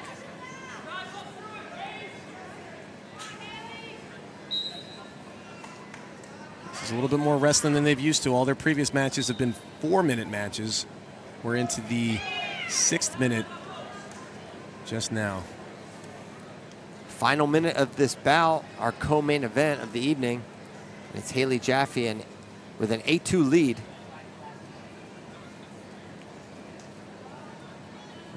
Another shot attempt by Diduch, but good down block by Jaffe, keeping Diduch off of her legs.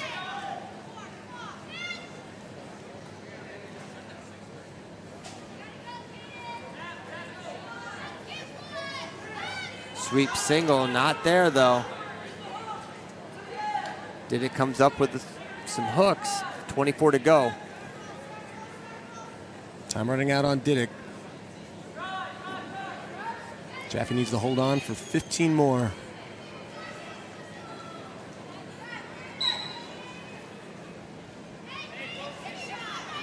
$11 seconds to go now. Jaffe's done what she needs to do, and she may add 2 more before this period ends, before the match ends. And there she does, a 10-2 winner. Haylie Jaffe leaves absolutely no doubt. Impressive stuff from number 1. Haylie Jaffe defends her. Ladies and gentlemen, your winner from Pennsylvania, Haylie Jaffe! And yeah, no doubt about it. You said it. The senior, rising senior from Kennett High School, Pennsylvania. She's a world bronze medalist for a reason. She is number 1 at 132 pounds. One more to go, Spay. Yeah, we are ripping through these matches. Just one more, and it's a big one, 106 pounds. as we watch the final replays here.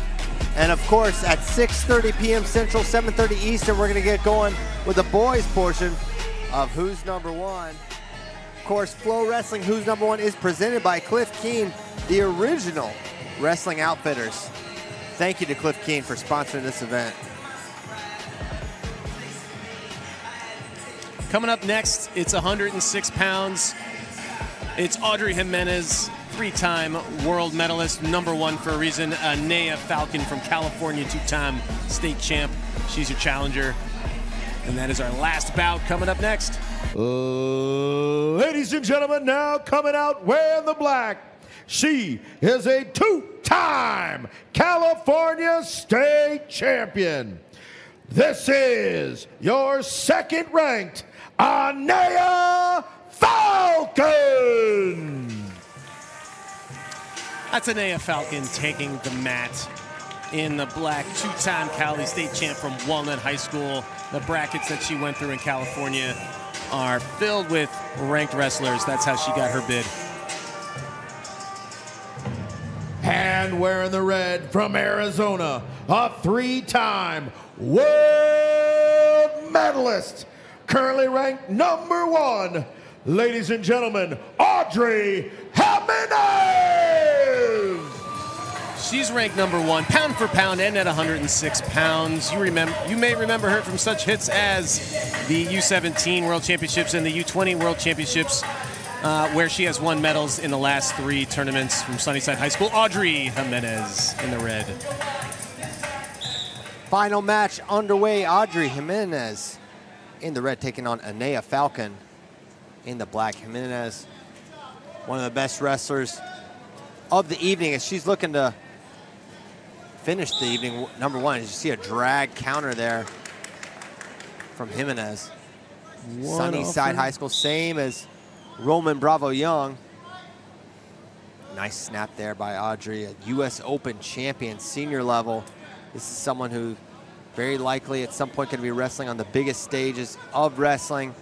Well on her way here for her age level. And for Nea Falcon, absolutely nothing to lose here as the number two ranked wrestler taking on the very game Audrey Jimenez. Yeah, Falcon said earlier she's game for this bout. She knows that Jimenez is going to be the favorite and the headliner for a reason. But as you saw, she came right out and tried to take it to Jimenez early, and Jimenez got a 1 point step out of it. But you know, we got a bout here.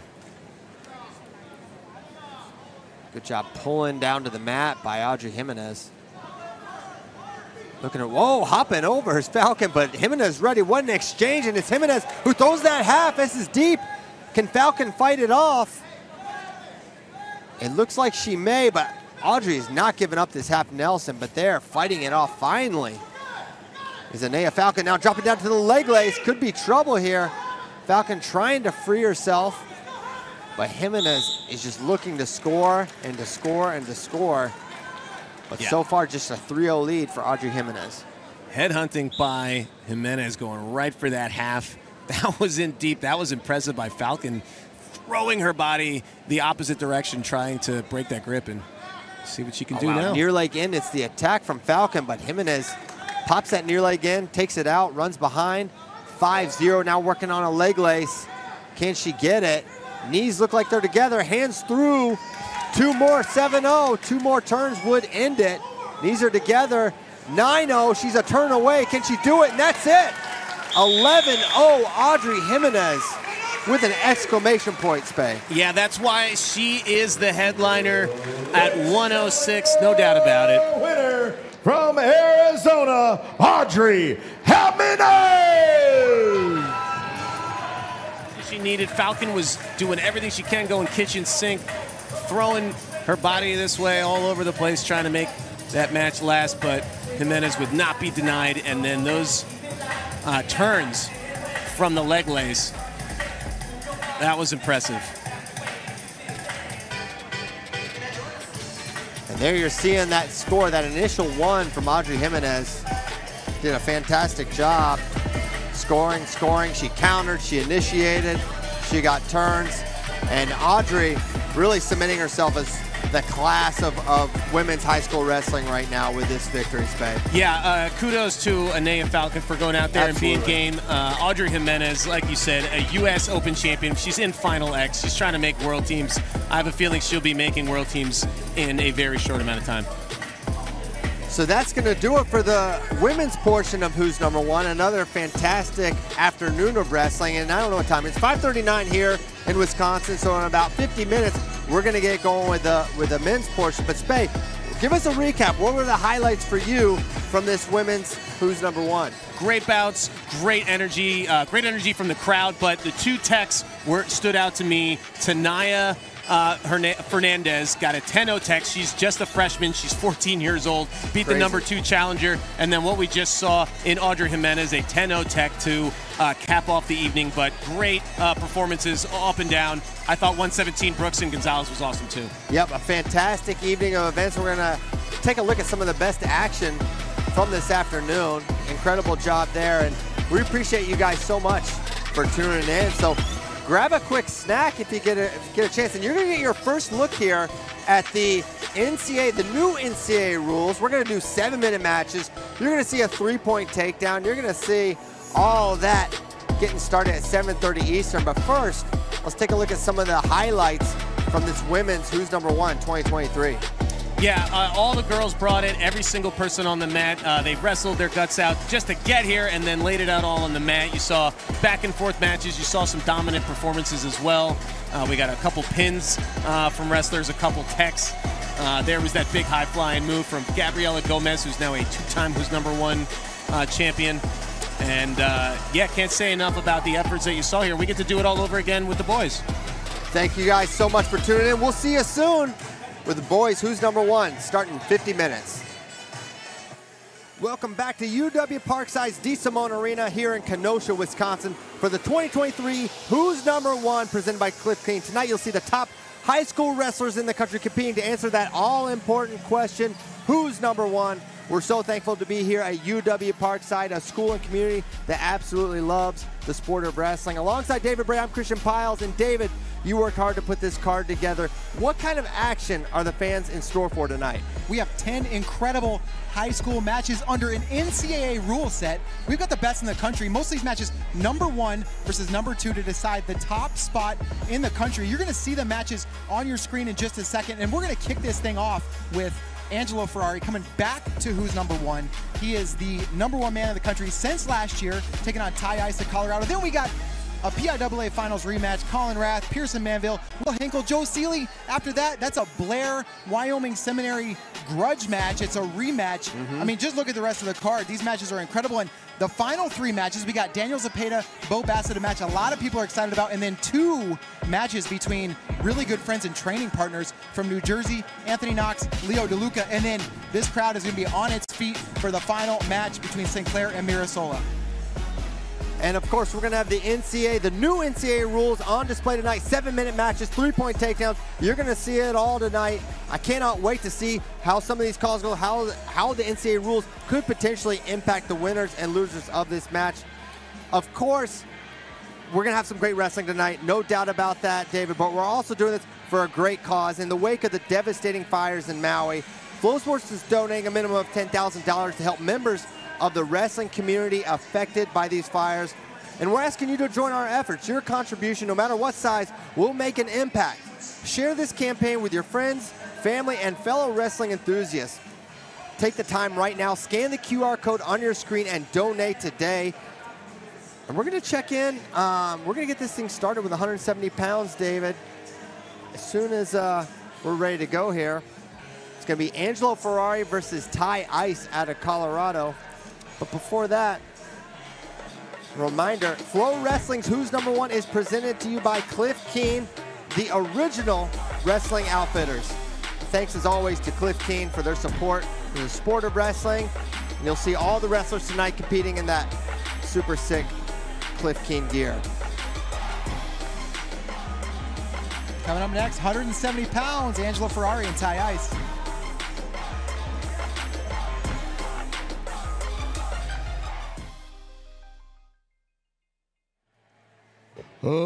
Ladies and gentlemen, welcome to UW Parkside and the D. Simone Arena in Kenosha, Wisconsin for the 2023 Flow Wrestling's Who's Number One, presented by Cliff Kane. This afternoon, we are featuring the top high school girls and boys throughout the country to find out who truly is number one.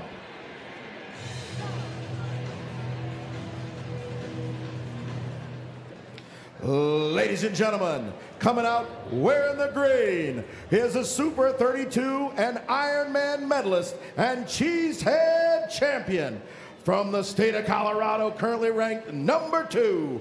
Let's give it up for Ty Ice. There you see Ty Ice out of Colorado coming to the mat. Gonna have his hands full with number 1, Angelo Ferrari, but what an incredible opportunity for Ty Ice. Yeah, this is a guy that's put together a really nice sophomore year last year. Now entering his junior year, an opportunity to make a huge statement against Angelo Ferrari, who's been number 1 for an entire year. And wearing the red, a 2-time Ironman champion and who's number 1 winner from the state of Texas, currently ranked number 1, Angelo Ferrari.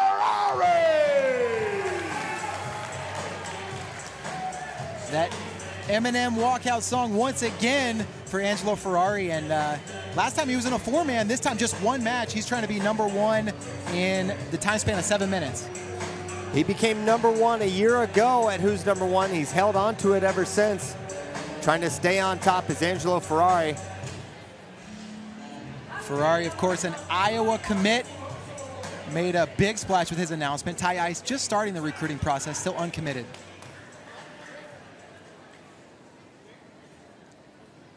Handshake, and we are underway in the red. That's Angelo Ferrari. In the black, Ty Ice out of Colorado. Hard club there from Ice. Ferrari, so many different ways to score. He's got a plethora of attacks, and then defensively just almost impossible to take down. Hand on the mat for Angelo so far. Remember, this is folk style NCAA rules, the new NCAA rules on display. Neutral danger zone, 3-point takedown, 3-point near fall, all of it you're gonna see tonight.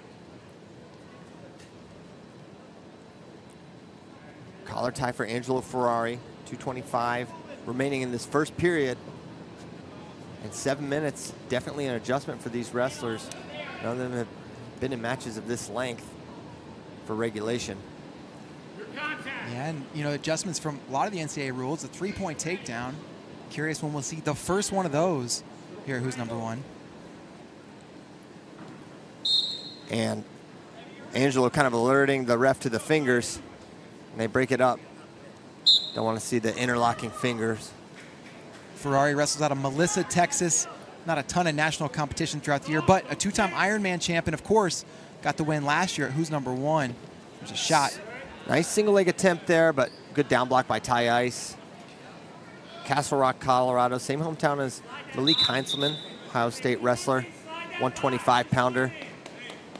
Ferrari complaining that Ice led with the head, and that was a really hard hand fight, if nothing else there. Popping at the head is Ty Ice with that left hand. During his interview yesterday, Ferrari said that he's been trying to work on improving his scramble game, which was already at an extremely high level. See if that comes into play. Yeah, I would have credited the scrambling for his win at Who's Number One a year ago. Some of his counter scores off of leg attacks on full display. So far hasn't got the opportunity to show it. No one really gotten to a leg at this point. A minute 10 in. A lot of times you describe a wrestler as either explosive or a scrambler. He's got both.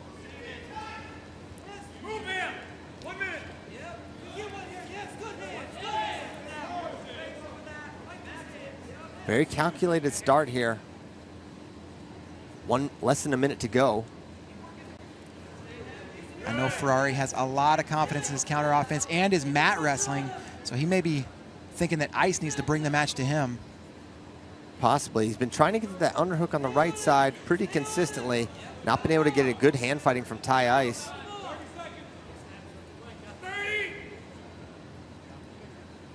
Ice bringing a physical hand fight, as you mentioned.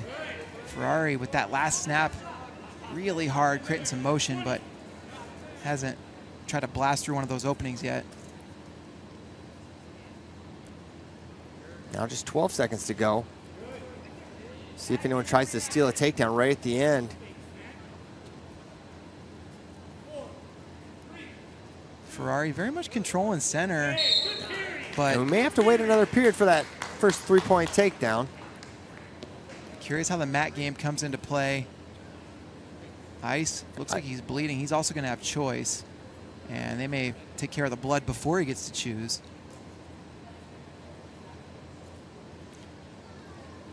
Ferrari has turns on top. I'm curious if Ice is going to go underneath here or if he'll defer.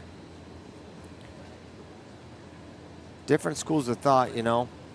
Some people say get the first point and have that advantage for overtime, and that's not as much of a factor with, you know, a 2-minute sudden victory and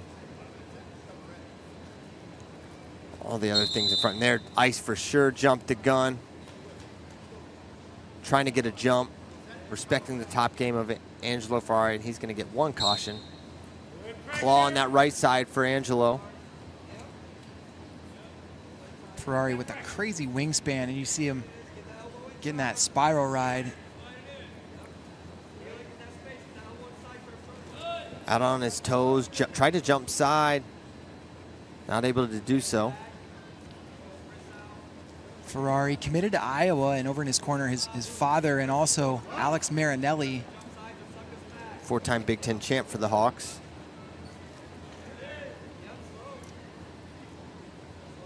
Riding really tough with the claw so far. He's bleeding again, as Ty Ice, so he'll get himself a restart. He's got to get cleaned up. I don't think we got any blood time in the women's card. Now, first match we got doubles of the nosebleeds. We got blood. We need a little coagulation to go on here. Yeah, that's what we're hoping for. I'm looking up to my right and seeing a whole bunch of Division I coaches in the house. Iowa really excited about Ferrari, and I believe we have close to a full coaching staff in attendance for Ferrari. Yes, I see Coach Brand straight across from us as we have a restart here. Ice up to his feet, and he gets away. Only 45 seconds of riding time. So that's big for Ice to avoid giving up that riding time, and most importantly, not giving up a turn. Shot there, attempt from Ty Ice, can't get in, front headlock now. And now it's Ferrari dropping down to the leg in an attack, head inside shot. Now turning and kicking out of bounds, and not gonna get the 2 on the edge here. What? Oh, there it is. Wow, they called it, and Ferrari had collected that ankle, but definitely didn't bring him to a hip. I would be surprised if we don't see a challenge here out of Ice's corner. Whoa, okay. Maybe not. And there, that wingspan you mentioned coming into play there as he's able to track down that far ankle. I didn't think he had it. I'd love to get another look at that one too. And 3-1, mentioned the counter offense of Ferrari. Ice took that shot, he backed out, immediately felt the danger. Ferrari able to capitalize anyway. So 3-point takedown for Angelo Ferrari. So he takes a 2-point lead now. His riding time over a minute. And climbing, that's huge. Nose plug of Ice on the mat. We'll see if blood time comes into effect, but Ferrari now pulling that wrist out, trying to break Ice down. 13 to go in the second period. 10 seconds to go in the second period. Ice could really use an escape here. He's also going to need another nose plug. Blood all over his arm and Ferrari's. And we'll have a little more blood time at the period break as it'll be Ferrari's choice as we head to the third period. It'll take a 3-1 advantage into the third period. Ferrari so far not scoring a lot of points, but also not conceding any position. And you see that tough ride on top, getting out of the side, creates a ton of pressure, running on those toes.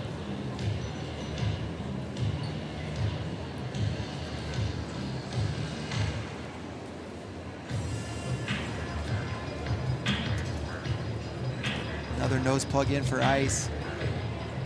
He's wrestled a lot of this match really well, but man, just any little position and Ferrari can capitalize.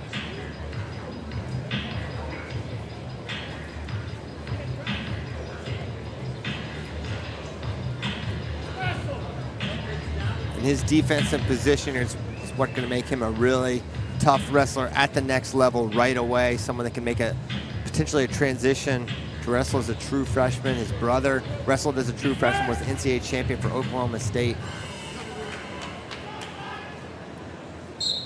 And Angelo going to go under to start the third period. And now it's Ty Ice with a claw ride of his own. Looking for hand control there, but grabbing that wrist.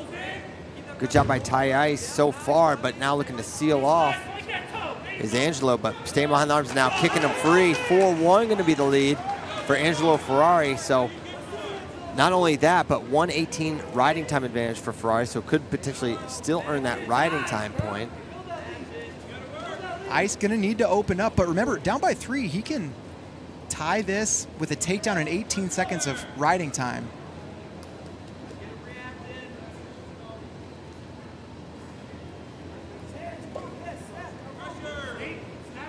Collar and a wrist, stutter fake there by Angelo Ferrari. Ty Ice down to his last minute here. Got to start getting some combinations going, firing off an attack. Unlikely Ferrari's going to beat himself. He's going to have to go and take it.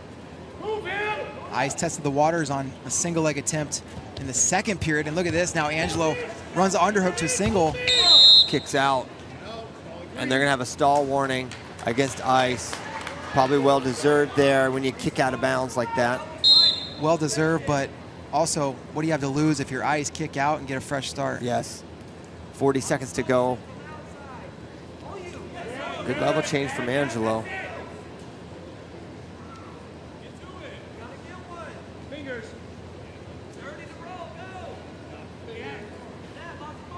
25 left. Ball is in Ice's court right now, and nice sweep single. Shin whizzer from Ty Ice coming up to his feet now is Angelo Ferrari. 15 seconds to go. Can he shut the door here on this match with a second takedown of the bout? 8 seconds to go. Trying to slip that boot in maybe, but going leg inside. Now close to 2.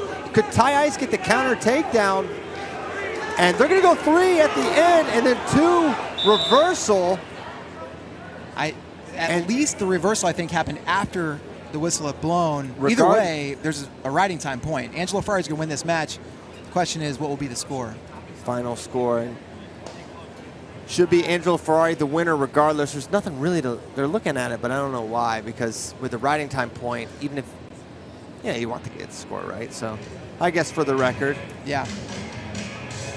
But yeah, looking up to that coach's area, I see a familiar face in new clothes, Rob Cole in his UNC polo and hat with Tony Ramos, the newly named head coach at UNC, Rob Cole, back to his alma mater, University of North Carolina. Yeah, a lot of schools represented up there. I see Chris Bono, John Reeder, Joe Dubuque, Jared Hott, Tom Brands. It's kind of dark up there, so I can't see them all. So Enoch Francois up there, Brian Smith, Don Bradley. There's a lot more, but yeah, you're right. It is dark. On review, no takedown. So no takedown. So it's going to be a 5-1 or 4-1 final for Angelo. Winner from Texas, Angelo Ferrari. Congrats to Angelo. Ferrari, he had to look around for the camera before he found the flex. Yeah, that's important. But what's the point? If you're going to flex, what's the point without a camera? Yeah. So let's take a look at some of the action.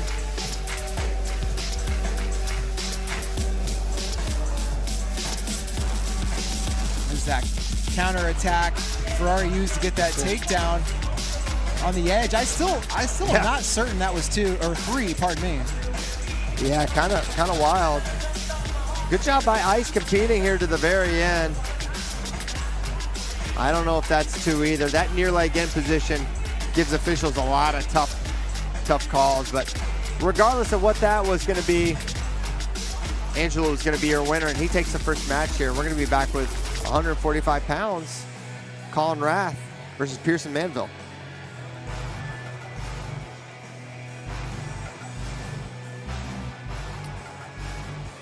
Are they really? No. Can't challenge the re-challenge. It's like triple stamping a double stamp. You just can't do it. Totally prohibited. I have 145 pounds coming up soon.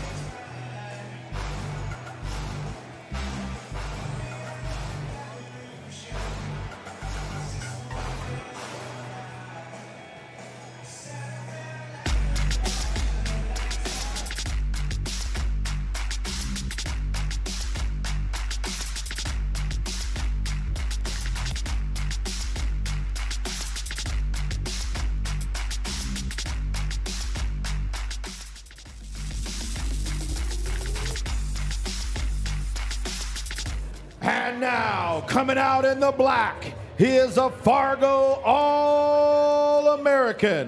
He is from Pennsylvania, currently ranked number 2, Pearson Manville. Look at this, Pearson Manville giving the high fives. And if you see a halo headgear at an elite wrestling event, there's a pretty good chance it's a Manville. 999.9% Manville. From Pennsylvania, wearing the red, he is a Pennsylvania State Champion, currently ranked number 1, ladies and gentlemen, Colin Rath! Here's Colin Rath coming to the mat, PIAA champion last year, and his finals victory came against this very opponent, Pearson Manville. They've wrestled 3 times in the last year and change. It's a 2 matches to 1 lead for Colin Rath.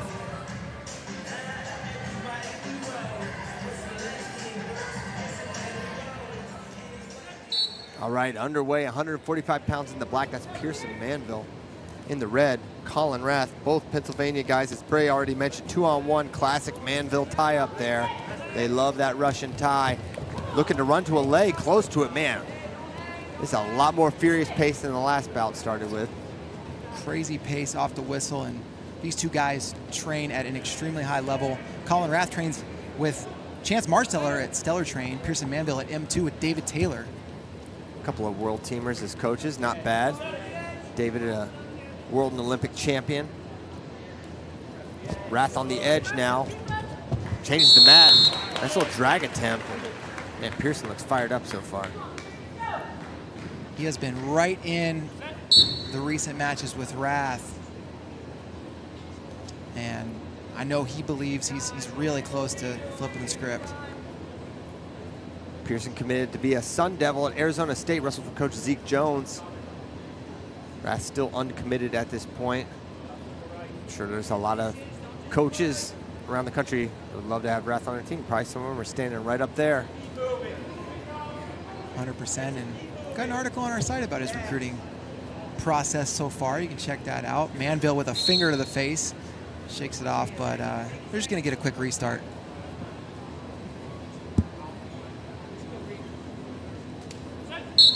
Handshake, and we're back underway. 2 PA guys, Colin Rath, Bethlehem Catholic, and Pearson Manville wrestles for State College High School. Over-under position. You figure the over-under ties probably favor Pearson, though Rath not going to be unfamiliar in any position.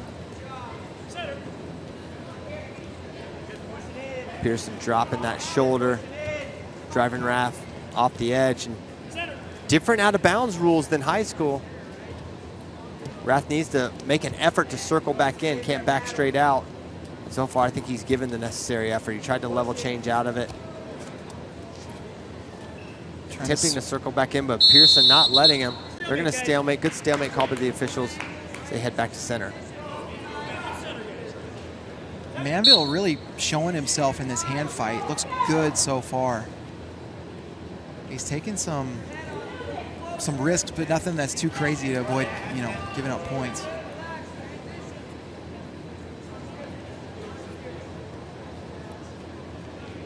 Goes one way, then the other. Looked like he was going to get a wrist control, but Manville comes over with an underhook on the right side. The head buried for Rath. Manville, hard snap to bury that head. The hand fight against Manville looks like not much fun. None whatsoever. Pearson's got him towards the edge once again. After that opening 15 seconds, things subdued a little bit, a little more calculated and reserved from both athletes. 12 seconds to go. See who pushes for that first period takedown.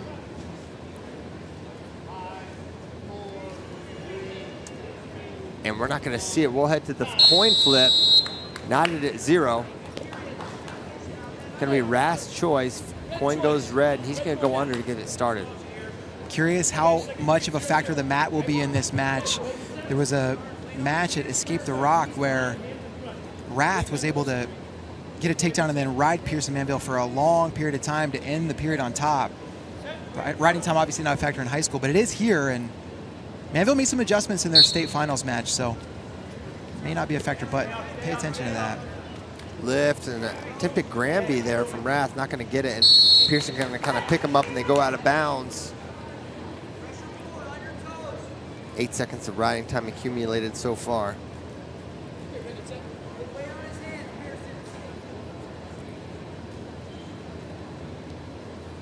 A lot of effort by Manville there to stay in the top position. Mat return, pulling him off the mat.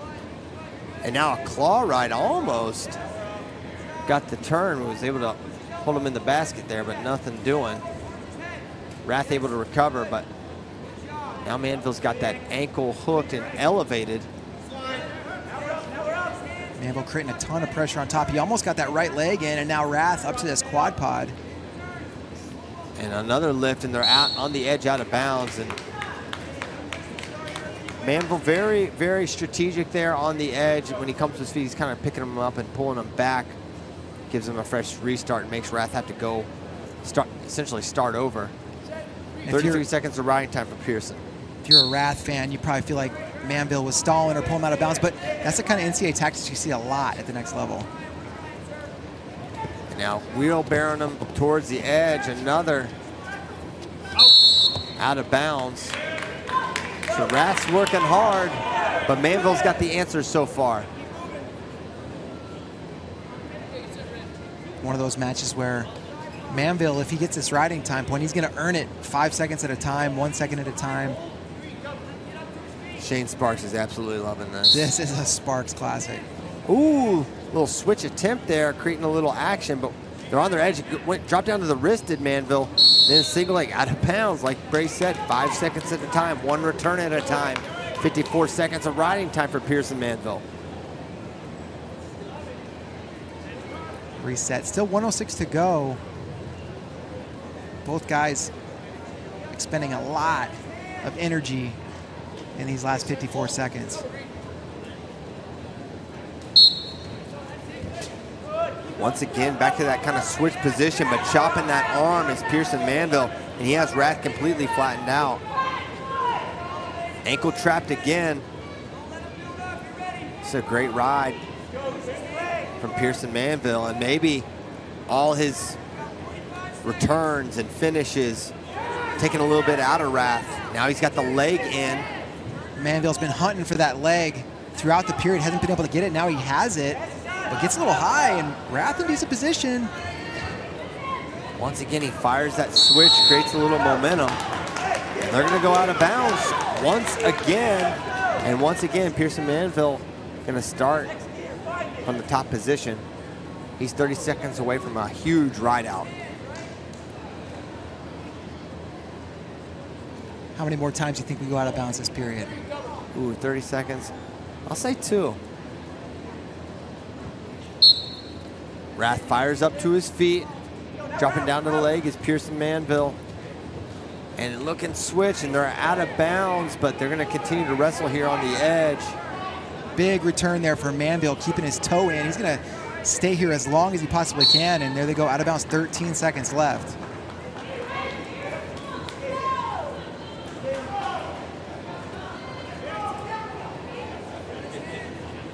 Rath collects himself, looks at that clock.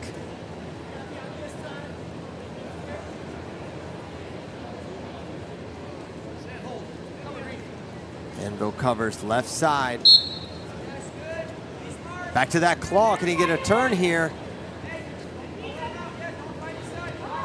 Nothing doing. Now back up to his feet is Colin Rath. They go out of bounds, and there's that second out of bounds.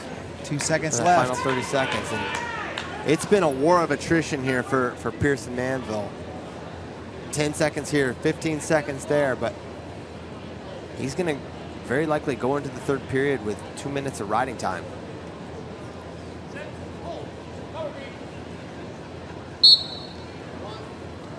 And mission accomplished for the second period for Pearson, but he's got to go under. Now he's got to pass the same test that Rath couldn't. And this is where that 3-point takedown could be huge. Obviously 2 minutes of wrestling to go, so who knows, but normally you get the escape, you have the riding time point, you can give up a takedown and go to OT. Not anymore. Not anymore, and that makes me wonder how hard do we see Rath work for that riding time point, or do you even really consider eliminating that entire riding time, wasting a minute and change, or do you just kick him now and say, hey, I got 2 minutes to get a takedown? Right now, looks like he's committed to ride. Has ridden Manville successfully in the past, and Manville back up to his feet. And now Pearson gonna get the escape. So 142 of riding time for Pearson. He's got a 1-0 lead on the scoreboard with the escape, plus potentially riding time. For Colin Rath, still just a takedown away from taking the lead here outright. Rath, flurry of clubs there, and Manville slows the hand fight down, ties him up.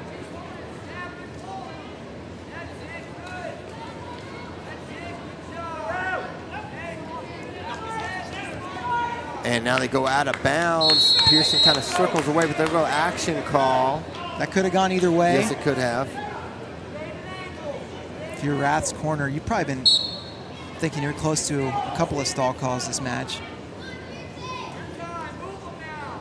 Rath's got to start looking to generate. Can't count on some edge stall call to put him back in the match. He's going to need to fire off some attacks. And right now, the first job is getting through this hand fight at Pearson Manville. Manville's always been such a hand fighter, but a mistake here, a mistake there has been the difference between him winning on a big stage like this, and right now he's not leaving any opening for Rath. And Rath fires, can't get it. Now looking 2-on-1 is Pearson Manville, nothing doing. But eating up a lot of clock is Pearson now, just 20 seconds to go in this one. There's a shot from Colin Rath, re-attack Pearson Manville. He's got an edge, look at the roll, and they go out of bounds. And the crowd loved it. They're waiting for it. That's what they came here to see. Yeah, this place wants that type of exchange. We got 16 seconds to see if we get another one. Rath fighting over under here. And they go out of bounds. What's going to be the call here? Back out.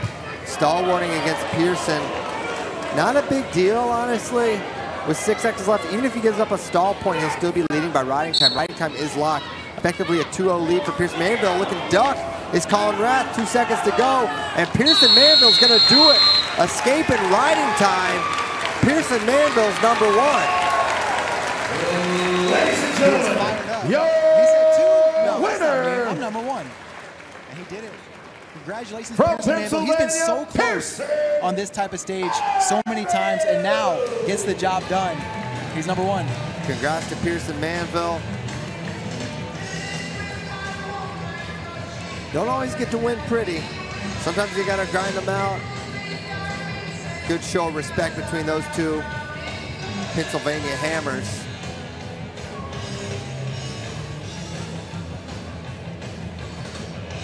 And so we already have our first new #1. Yes, sir. With Pearson Manville. Take a look at some of this action, and a lot of it was in the second period with Colin Rath trying to get away, but wasn't able to do so, and that was the difference in the match. The ride from Pearson Manville. Manville sold out on top. He sold out for that escape on bottom, and man, that counterattack was really nice as they went out of bounds. Wish that would have happened a little closer to the center. Yep, beautiful exchange. All right, coming up next, 160 pounds, it's Will Hinkle and Joe Seeley.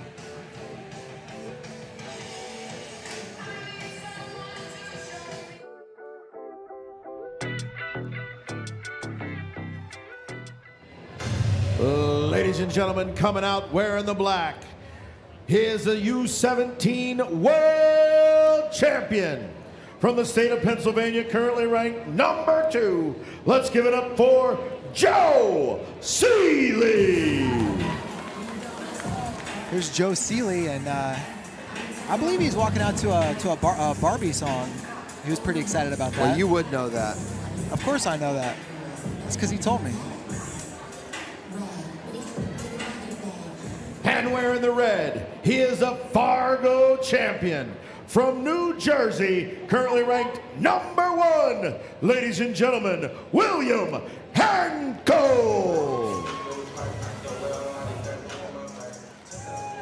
Blair Academy for Hinkle and Wyoming Sim for Seeley. This is a rivalry match on a couple of levels.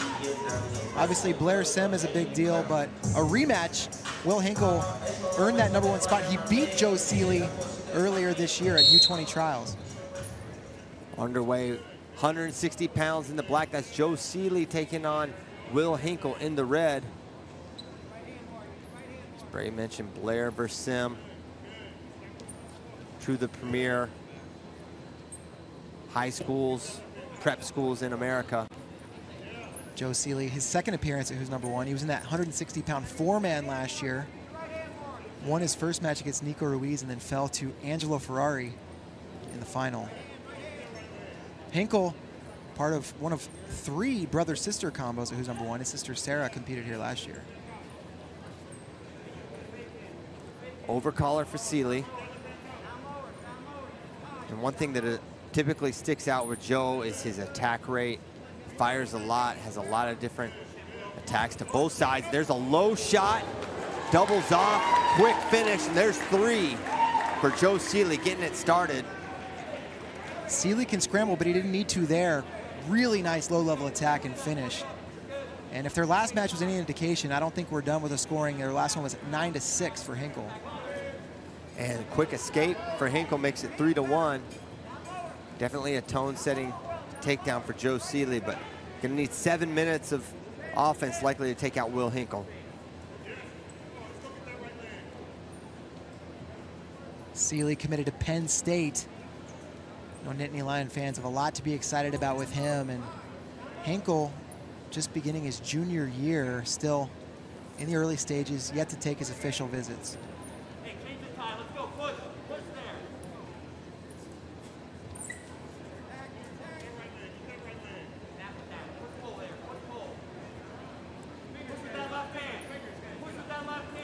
Good job by Seeley, taking some ground here against Hinkle.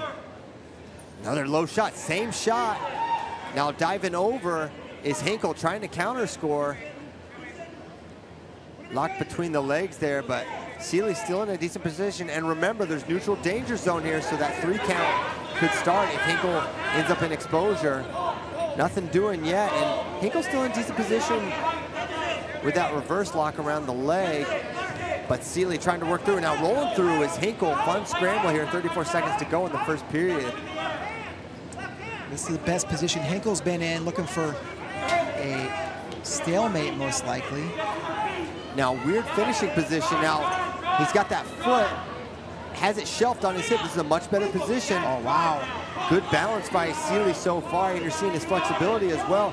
But this is a great position. If Hinkle can finish this at the end of the period, that would be huge. Seeley fighting with everything he can. Now on that foot bouncing, just 2 seconds to go. And Seeley gonna fight it off. A great attack. It was initiated by Seeley, the low-level shot. Good counter scramble from Hinkle. Had himself in position on that single leg, but couldn't get the finish. We'll go into the second period, 3-1 lead for Joe Seeley. Seeley gonna go bottom. After Hinkle passed that leg, I really thought he was just hunting for a stalemate, but improved his position and nearly finished. Very savvy in that exchange as Seeley's gonna start the second underneath. Quad pods now up to his feet is Joe Seeley looking to fight hands. He turns, cuts, and is up 4-1 after that escape. Riding time only at 7 seconds in Seeley's favor. As Seeley hit that quad pod, you saw Hinkle reach down for the leg, and the count start, that's a new rule. You can't reach down for the ankle from any position. It's not just a drop down rule anymore. Sweep single there by Joe Seeley, but defended by Will Hinkle.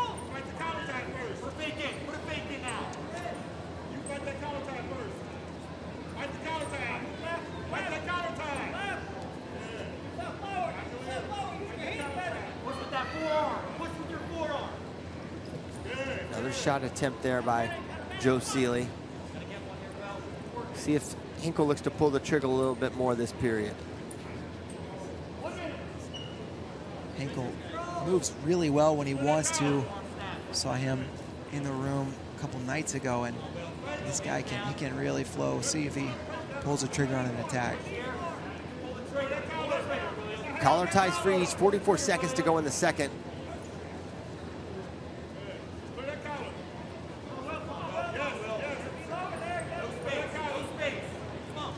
Seeley likes to use those fakes, get his opponents off balance, unsure when he's coming. Then firing, there he fires there. Seeley in the early stages of his high school career, maybe a higher attack rate, but also a higher mistake rate, and positionally, I think a little more solid than we've seen him in the past.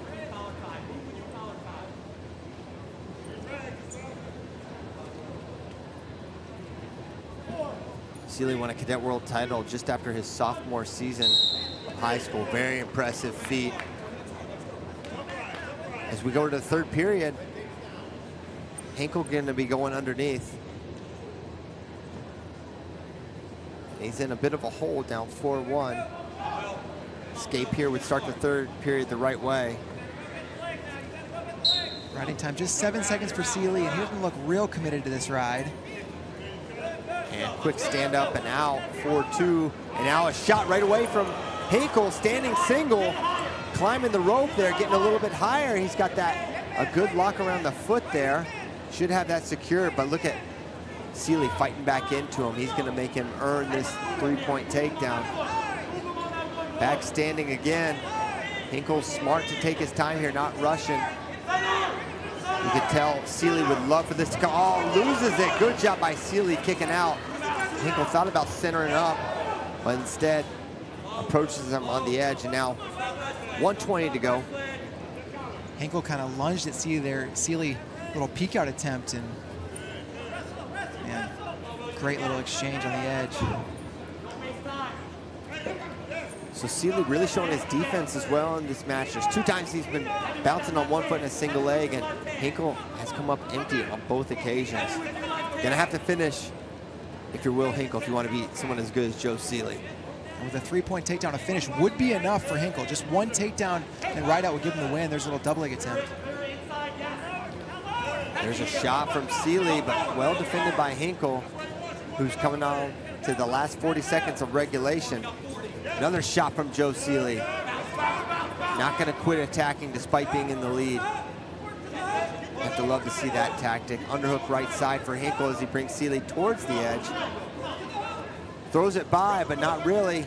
It's Seeley able to clear and square up on the edge. Tactical placement here from Seeley. Great job squaring up and staying in bounds, avoiding a stall call. 10 seconds to go. 6 seconds to go.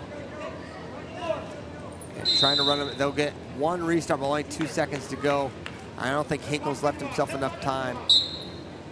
And he'll fire, and time should expire, but it's not running. There we go, match over, 4-2 win for Joe Seeley. Joe Seeley holds up a pretty lackadaisical #1. He's not gonna celebrate too much. This guy, he treats every match like it's just another one. Pretty subdued guy, Joe Seeley, but on the mat, he's absolutely undeniable. And now he's #1 in the country, and this takedown is wide.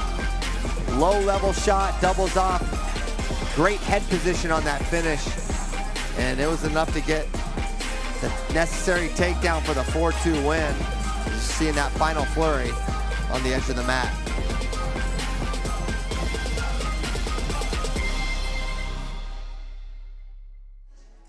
A reminder that Who's #1 is presented by Defense Soap, which is now the official soap and body wipe of Flow Wrestling, protecting you for over 15 years. Defend what you have built. Coming up next, we've got 113 pounds. It's Christian Castillo. He's taking on Paul Kinney in a #1 versus #1 matchup. Love it. From New Jersey, he is a U17 World Champion, currently ranked #1. Ladies and gentlemen, Paul Kinney! All right, here comes Paul Kinney. He's a U17 World Champ this year. He has yet to set foot in a high school classroom, but he got the world title over in Istanbul this year. He's #1 at 106, but bumping up to take on #1 Christian Castillo at 113.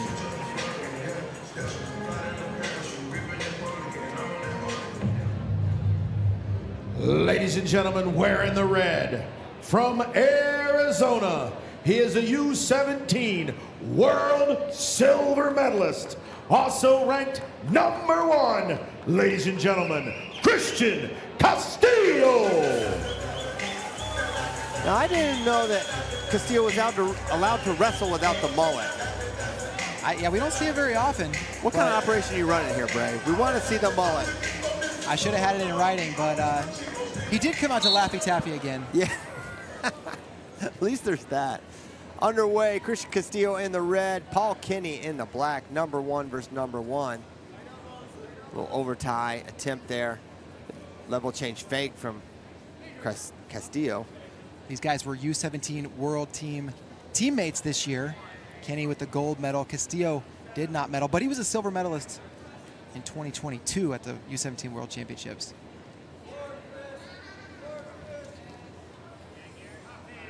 Castillo's second appearance at Who's Number 1. Wrestled against Anthony Knox last year. Now a nice little throw by there off that 2-on-1. Big mat return, but Granby wants to call. There's no longer that no reaction time takedown from that position. So that a year ago would be 2 or 3, I should say. Now it's nothing. Anthony Ashnault in Kinney's corner, and oh wow, Kinney in a shot. These guys are letting it fly early on. Head inside now, but looking really comfortable in that position is Castillo. Now they're towards the edge once again. He's got him set down, but now draped over the top. Castillo's safe there. Gonna be tough for Kinney to finish. Now hopping over looking for far ankle is Christian Castillo, trying to kick his ankles out so he could counter score. Kinney trying to hang on. Now he's in good position. That should be, ooh. And what's gonna be the call? They're gonna say action, no points.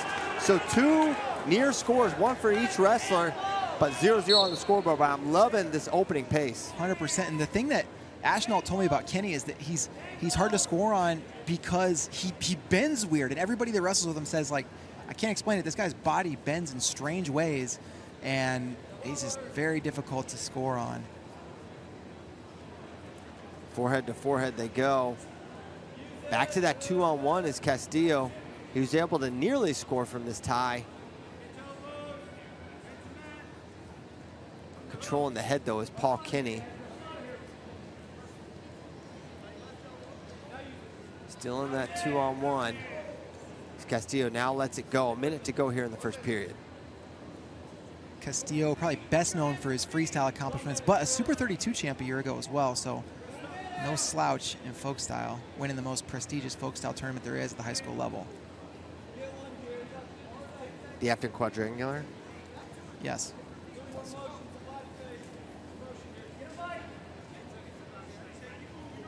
Good fakes there from Paul Kinney. Can't generate.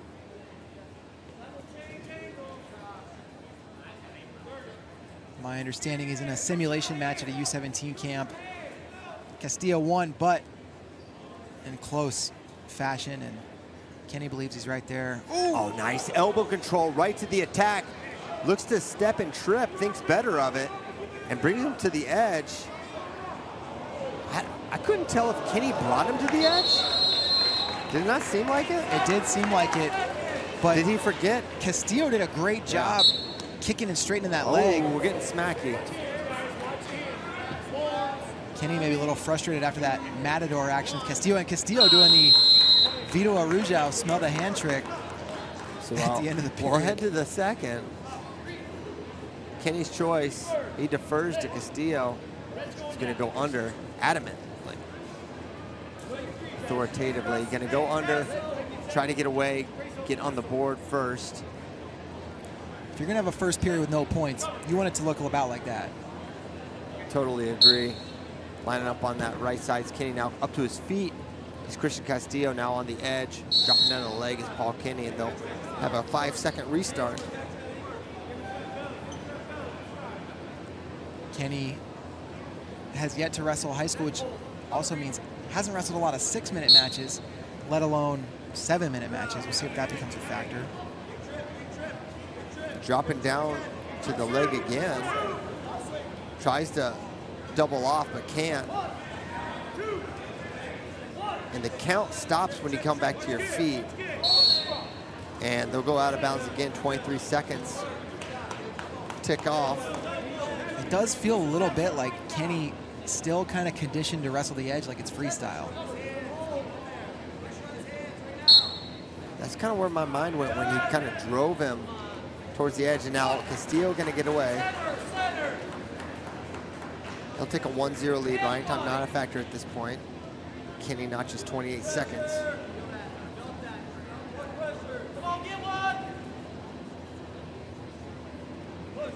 Would love to see these guys fire off another attack like we saw in the first.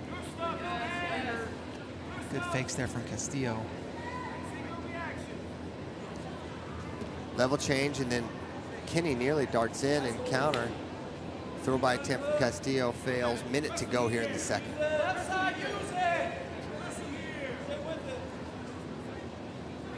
Underhook Castillo. Kenny with that head position. Now double unders towards the edge. Tell Kenny not super comfortable in this tie. Would like to clear out. He's going to back out. That's going to be a stall warning against Kenny. Savvy there from Castillo. Yeah, he could tell. He could tell he had that position and just took him out of bounds.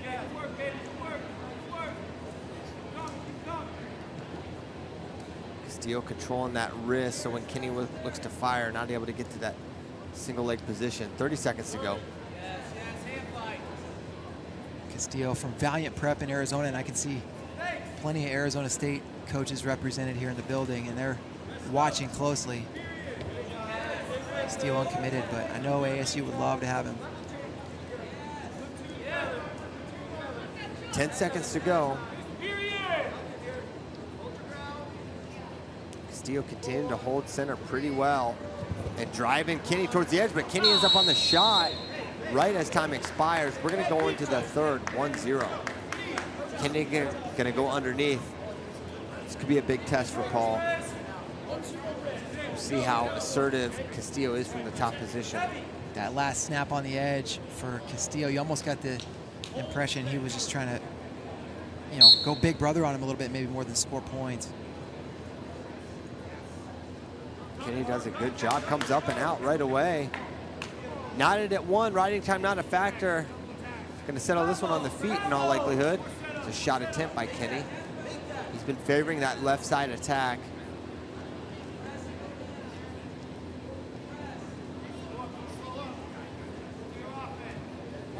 Neither guy able to score so far.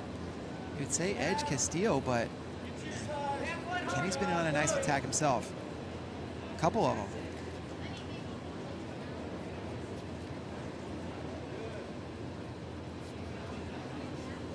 Yeah, good fakes there by Castillo.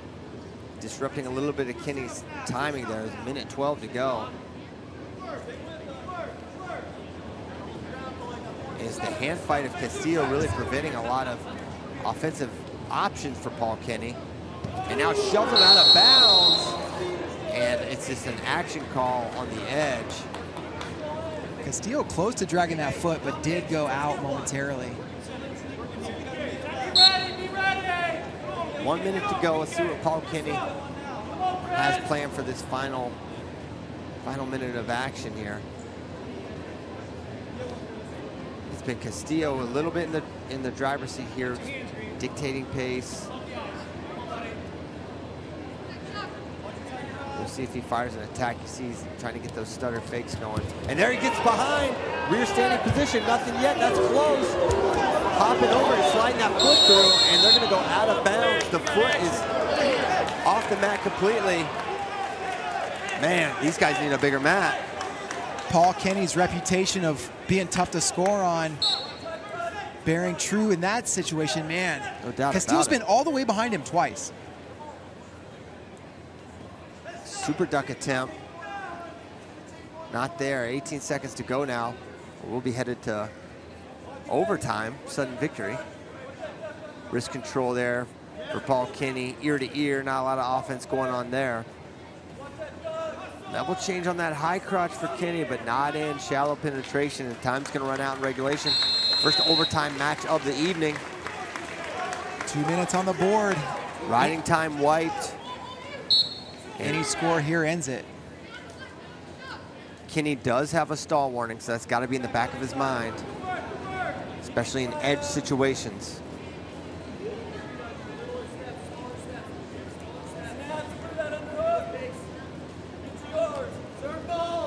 That last, I don't know, 30 seconds of the period kind of belonged to Kenny after he defended that takedown. We'll see if he can ride that momentum here in OT. Their exchanges have been fun when they've attacked, and now look for the goal line. That's going to be free. Christian Castillo, a 4-1 winner in overtime. Third time's a charm. Able to run behind to the right, gets the takedown, and it will remain number 1. Yeah, Castillo, so dangerous with an angle like that. Speed kills, and he used it there. And it got started with that rear standing situation, a standing Granby from Paul Kenny. And they ended up in a lot of exciting flurries here. And it took more than just 7 minutes to separate these two, and it was a go behind from Christian Castillo that ultimately got it done. Here's the second time. And just hopping that foot through. Good win for Castillo, but Paul Kenny, a lot of fun to watch for years to come. Coming up next, 132 pounds, it's going to be Ben Divino and Kyler Larkin. Coming out wearing the black from the state of Arizona, he is a U17 World Team member, currently ranked number 2. Ladies and gentlemen, Kyler Larkin.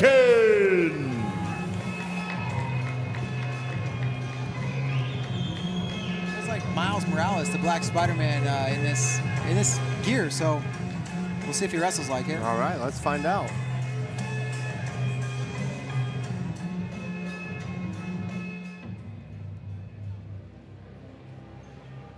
And wearing the red from Illinois, a U17 World Team member, currently ranked number 1, Ben Divino. Here comes number 1, Ben Divino, Ohio State commit. I've been looking forward to this one for a long time. And a reminder, if you are watching on YouTube, this is the last match that's going to be available for free. Head over to flowwrestling.org after this one.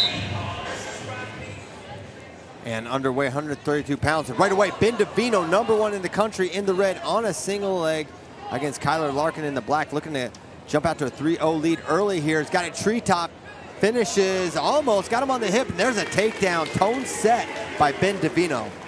3-0 lead Divino, and we knew the attack rate for Divino was going to be super high. Kyler Larkin with some of the freakiest counter offense around, but Divino, no problem on that first attack. Neither guy afraid to mix it up, but it's Divino starting the evening, starting this match with a 3-0 lead off that single leg takedown. And able to finish a position that's been giving a lot of people trouble so far tonight, that standing single leg. Yeah, Divino has wrestled a pace like this for years and continues to add to his skills, and now nice mat return. That was really nice. 25 seconds of riding time already for Divino. Half on that left side, riding with some forward pressure out on his toes. Larkin having a hard time creating that hip separation. But now up to his feet, and Divino gonna kick. Escape Kyler Larkin, 3-1 on the scoreboard. Larkin out, avoids the 1 minute riding time advantage. Larkin from Valiant Prep in Arizona, just like Christian Castillo, who we just watched. Ben Divino from St. Charles East in Illinois, just about an hour away, north of Chicago.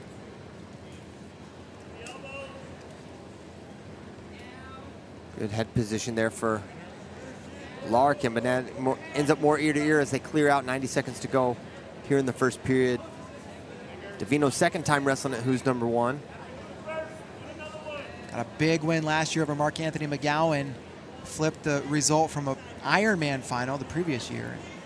Pretty much held on to number one at 126 the rest of the year until he moved up to 132. And look at that. Another shot there, but this time it's defended by Kyler Larkin. Oh, little shuck by off the head. Granby roll by Kyler Larkin, evading. And now we're scrambling on the edge of the mat. When Larkin locks on this crotch, he's super dangerous. He's got a lot of ways to finish in here, but on the edge, I don't know if we're going to see it. Going to be tough now. Switching head inside is Ben Divino. That makes it a little bit tougher for Larkin.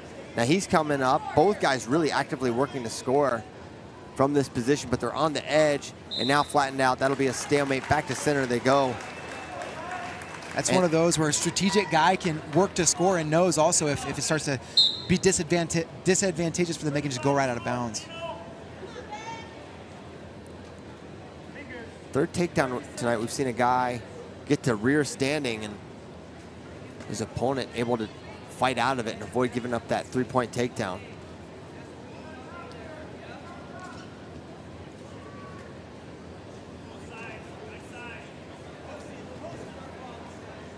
.12 seconds left in the period. We'll see if there's another attack or if we just go to the second 3-1.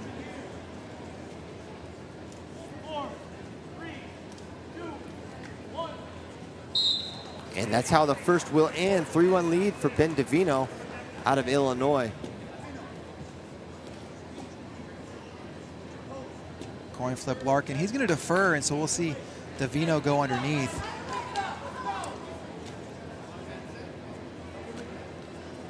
Larkin going to get a crack from the top position here. Divino turtles up looking for hands. He's got one. Now locked briefly was Larkin. He's up to his feet. Looking for a return is Kyler Larkin. Good return. Was briefly half right side and switches claw. Back up to his feet is Ben Divino. Larkin mentioned that, oh, there we go, he's out. I was going to say, Larkin mentioned that he's preferred freestyle. Valiant Prep's schedule has lent itself more towards freestyle, but showing some folk style top skills there.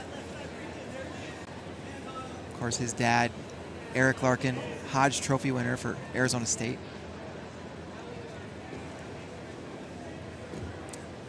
Good motion there from Larkin. Using heavy hands and fakes.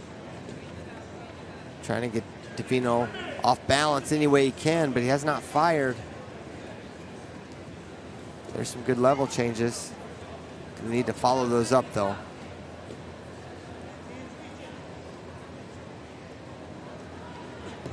Oh, wow. Nice re-attack there by Ben Divino. Good position on this single leg. He's back standing, trying to pull Larkin back to center. Larkin posting on the head. Gonna make it tough. Divino was able to solve this puzzle last time, but now with the edge as a factor, could be a little bit tougher. Now Larkin trying to counter score. He's out front, and that's gonna be it for that exchange as they go back to center. 4-1 lead still for Divino, 21 to go in the second. If you don't finish on Larkin quickly, things get better and better for Kyler Larkin.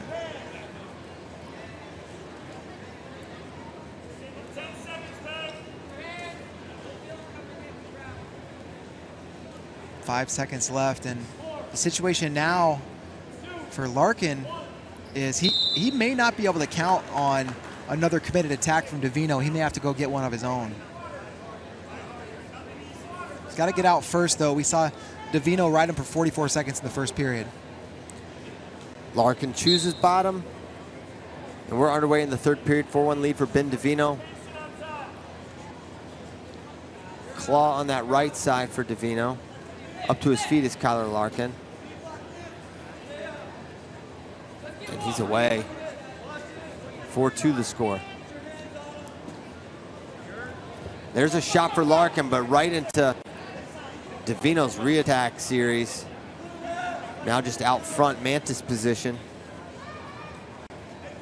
4-2 score, but reminder, 3-point takedown, so Larkin in a position to take the lead if he can get a takedown.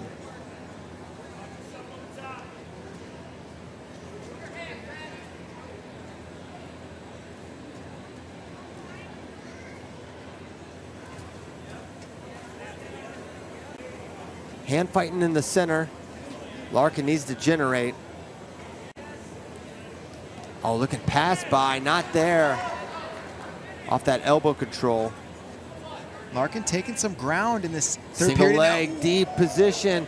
Now looking to come out the back doors. Kyler Larkin locked between the legs there is Ben Divino. This is Larkin's best attack so far. Can he out scramble?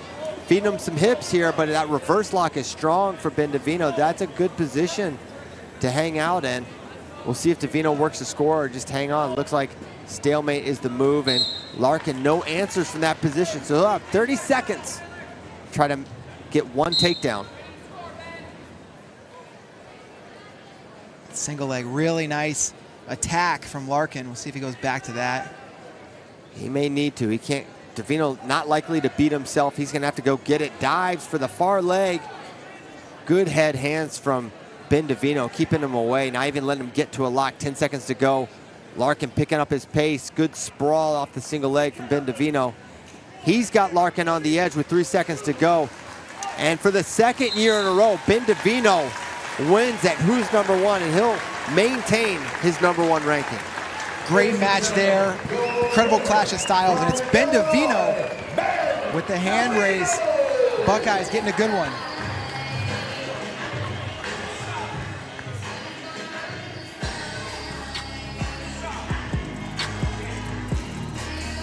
And there's that first single leg.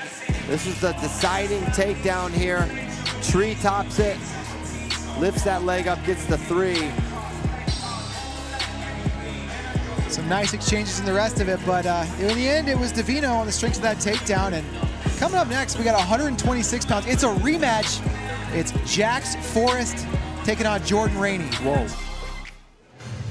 Ladies and gentlemen, coming out wearing the black, he is a U17 Greco World Gold Medalist from Kentucky, currently ranked number 4. Give it up for Jordan Rainey. Here we go. This is one of the most dangerous wrestlers in all of high school wrestling, regardless of weight classes. Jordan Rainey, he put that dangerous style on display in the Greco U17 championships. And wearing the red, he is a U17 World Silver Medalist from Pennsylvania, currently ranked number 1. Ladies and gentlemen, Jax Forrest. Here we go, Jax Forrest coming to the mat. He had one of the craziest matches of Who's Number One last year with Nate Jezeroga, and now gonna run it back with the ever dangerous Jordan Rainey. Funky Town, baby. Great tune, and we are now underway. In the red, that's Jax Forrest, and the black, Jordan Rainey. This is a rematch from Super 32. Forrest ran out to a really big lead in that one, and it was Rainey with a pin. Oof. Almost hits that slide by, but good job by Forrest finding his way to a single leg. Familiar position for him. He's great in the finishes, but diving under is Jordan Rainey. Nothing yet. And Rainey looking to counter score. He's not in a bad position, but Forrest going to be able to potentially improve his position, but sitting through there is Jordan Rainey. Could he come away with the opening takedown? What a first flurry of this match. That's a takedown for Rainey. 3 points. In his interview yesterday, Rainey said, yeah, I got the win last time, but I want to win the beginning of the match.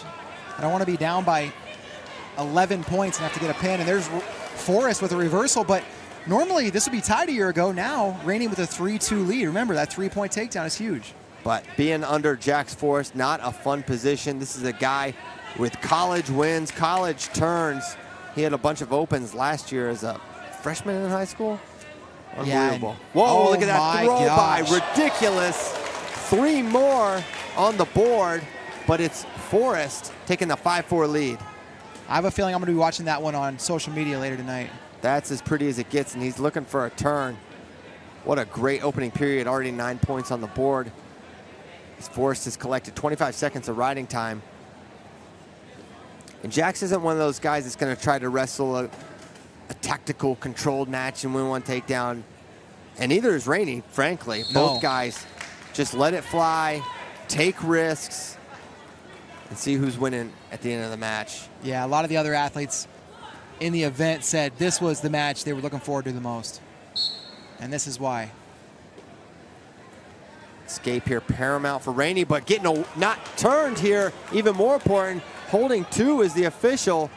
Wrestling back in is Rainey. He's going to get an escape, but not before giving up 2 near fall on the turn. 7-5, David Bray. I wondered if we might see that 3 count come into effect, but just the 2. And oh my wow, gosh. he's little short drag kind of position, I think. And he's going to come away with 3 more. 10-5 already. Now looking like a bottom leg cradle. You see the arm length of Forrest coming into play there, but Rainey able to avoid it, going to his back, at least for the time being. Crazy length for Jax Forrest, and also freaky leverage. I think he's a lot stronger than he looks. You mentioned earlier college wins. This guy, I believe 12-2 against Division I opponents last year as a freshman in high school, including a win over current number 7 ranked Brett Unger. Oh, looking high flyer, very dangerous from Rainey, but almost frees himself, but not quite. Hard whizzer now looking to kick out, and big escape there for Rainey. 10-6 now the score. 122 of riding time for Forrest. Just a casual 16 points on the board here in the first period. And not only is Rainey going to keep wrestling, but he's going to keep going for knockout punches like that. All right, we'll head to the second. 10-6 on the scoreboard. It's going to be Forrest's choice. He's going to go underneath. Our producers had a lot of highlights to choose from here in between periods. Indeed they do. And now Rainey lining up on top, left side, and we are underway. Granby roll here. And can he get this Peterson? Forrest is looking for it, nothing yet. It's getting close. Weird exchange here. Forrest now switches his tactic, hooks that ankle, trying to pop his head out. He's close to a reversal, and that's what he's gonna get. 2 more for Jax Forrest. This guy cannot stop scoring points, and now it's 12-7 after the Jordan Rainey escape. Riding time still intact, 103. Oh, and there's 3, excuse me, for Jordan Rainey. Gets a dirty takedown of his own. Yeah, some oohs and ahs in the crowd there. It's 12-10, minute 14 left just in the second period. Just an incredible match. Nice lift and return there from Jordan Rainey, and getting her right out here could be huge for him, but it's still another minute. But at the very least, he has taken a bite out of that riding time. Jordan Rainey known for his comeback wins. U17 Greco semis against Iran. Go watch it. Insane comeback for this guy, and he's never going to stop. 55 seconds left in the second. Forrest reaches back for that whizzer. Not a lot between these two guys is going to look super conventional. Not at all, and Forrest nearly in a position where he could escape. And now body lock here. This is a Greco position. Rainey's going to be dangerous here. Looks to put him down. Just able to get the return, a very important return. But that was a near fall potential from that body lock. And for Rainey, if he's got near fall potential, he has fall potential. This guy puts people away. And just like that, it's 12-10, 24 seconds to go. And at this point, Jordan Rainey has decided, I'm finishing this period on top. That is my goal here. Granby roll, he's close again, but this time Rainey does a better job of following the hips, almost catches him on his back, drops down to the leg. 10 seconds to go in the second period. Incredible match so far, and we still have a period to go, David, as Rainey's gonna keep that toe in, savvy edge wrestling. 12-10, we head to the third. Rainey immediately signals bottom, and Jax Forrest, part of match of the night a year ago. Right now, looking like he's part of match of the night again. No doubt about it. Rainey goes under, had a little smirk on his face, got to be having a great time. Although he's in the heat of battle, it's a 1-point match, David, 12-11 after that Rainey escape. And you have to wonder, this is the first match where I feel like both guys have wrestled 7 minutes. Could pace become a factor as Rainey's in on a single leg, countering is Jax Forrest. Rainey almost stepped in for that takedown. Crazy counter there for Forrest. Good feel, and they're on the edge. And now it's Forrest in on a shot. He's going to get the 3-point takedown on the edge. Huge takedown, 15-11, 90 seconds to go. This match is insane. Totally crazy. 26 points up on the board. Now Rainey's got to get away in the same fashion he did to start this period. He's up to his feet right away and looking to roll. You can see why Rainey is so dangerous. Looking to put guys on their back from every position. Boot in, but the foot on the outside, not ideal. And now Rainey's got his leg underneath. He's looking at his body cradle.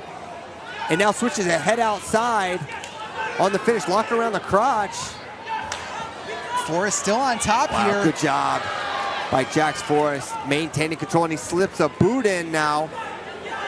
A near side cradle potentially. Far side, I should say, and that's going to be an escape for Rainey. Now he's looking to go in and score. That's a takedown, not a reversal. Should be tied. 15-15, scores wrong. It's a tie It is match. tied. 35 seconds to go. 15-15, 33 to go. This crowd is loving it. People coming to their feet, no quit, neither one of these guys. Rainey, can he get a ride out to send this to OT? 33 seconds left in the third. He was able to ride tough in the second period. Drops down to the ankles, got to let go, and does. Looking for a changeover is Jax Forrest. Rainey staying behind the arms, 24 seconds to go. Granby roll for Jax Forrest, got to be careful, he's coming around. Rainey able to drop down to the leg, should that be a count? I don't know. But Rainey able to fight in. Forrest has to be And careful. on his back, he's got to be careful. Because Jax Forrest, he wants his escape almost too bad, looking for a tilt maybe. Forrest running away, they go out of bounds, 5 seconds. We're gonna have a restart. Jax will have one last attempt, and this is gonna go to overtime.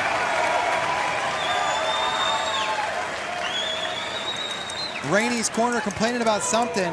We got 5 seconds to go in regulation. Rainey lines up right side, drops down to the ankle. He can afford to do so. Trips, roll again for Forrest. He's so tricky with his hips. Coming around, nothing there. We're going to overtime. 2 minutes on the board. Riding time clears. Oh my gosh. Here we go, first point score. Rainey taking ground.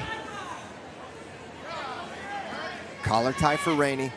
Towards the edge, looking for that throw by on the attack, but they're on the edge. Sprawl from Jax Forrest. They'll go out of bounds. 1:44 to go in sudden victory. As David mentioned, any point is the difference. Oh, tries to jump it. A little Kurt McHenry action there. No argument for Forrest. He gave a thumbs up to the official. And a little pass by, he's got it because he can get the 2. There's the takedown, Jax Forrest does it. Gets 3. Match of the night, match of who's number 1. 18-15, crowd on their feet. Both guys absolutely delivered. Jax Forrest and Jordan Rainey, thank you for 33 points. Incredible. Unbelievable. Both guys so good, so dangerous. That's what you want to see. That's what makes wrestling such a great sport. No tactics, just try to score. Just This try to highlight score. might be the entire 8 minutes of wrestling. Yeah, good luck. Oh my gosh. My heart's racing from that one. Seriously, I was running out of words. I was getting flustered. It was just too good. Incredible action. Both guys. They should just wrestle who's number 1 every year, regardless, even when they're in college. Let's just continue. What a match. So much fun to watch. And man, Jax Forrest on the edge. Just, yeah, insane. Both these guys, just sophomores. We're going to be watching these guys for years to come.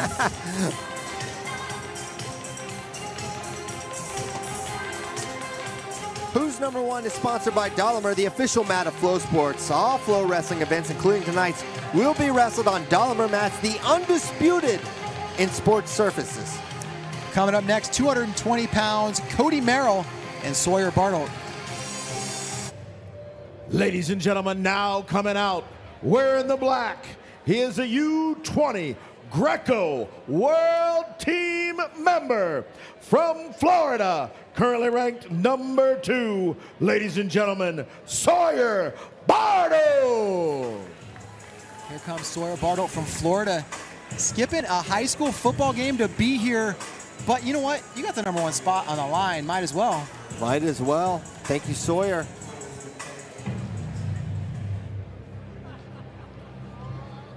Ladies and gentlemen, in the red, he is a 2-time Fargo champion. From California, currently ranked number 1, this is Cody Merrill. Here comes Cody Merrill, and the most tranquil of walkout songs we've had tonight. Very zen. Cody Merrill just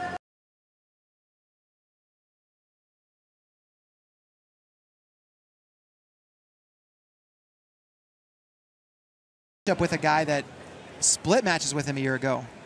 Cody Merrill, anything but tranquil on the mat. No. There's that snap right to the leg. We saw him do this all Fargo long, and he's picked up right where he left off in North Dakota. Nice roll attempt from Sawyer Bartle, but it's Merrill coming out on top, 3-0 to get this one started. Running that half with a lot of force. It's going to be tough to turn Bartle here, but taking out on his neck a little bit. The power Cody Merrill possesses, so impressive. His ability to snap, drop in on the leg. We saw him do that in the Fargo finals against a very tough Cole Mirasola, whose brother Connor's going to be wrestling in the main event tonight. Underhook on that right side for Sawyer Bartle. The last 2 matches these guys wrestled were at the U17 trials last year. One was freestyle, one was Greco. Both were criteria matches, one for each guy. Both ended with coaches on the mat challenging. Merrill, one of the top uncommitted wrestlers in his class. A lot of teams super interested in getting him on their wrestling team. He could be a difference maker. Looks to project at 197. That's the thought. Yeah, talking with him yesterday, it sounds like that's, you know, mostly the plan, probably the plan. And Bartle committed to Iowa State, going to be a Cyclone.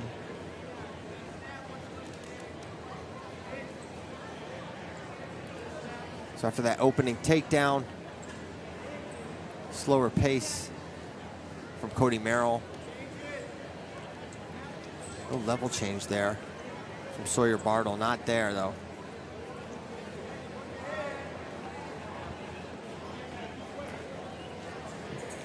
Good shot there. Head outside for Merrill. Drops him down. That was textbook. It could be getting some swipes out of the deal, but Bartle able to recover. It's going to make it 6-1.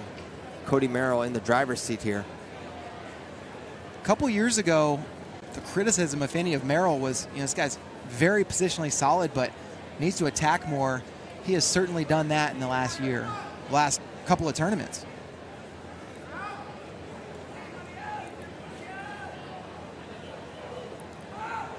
And they go out of bounds. Restart coming. 29 to go here in the first period. 6-1 lead for Cody Merrill.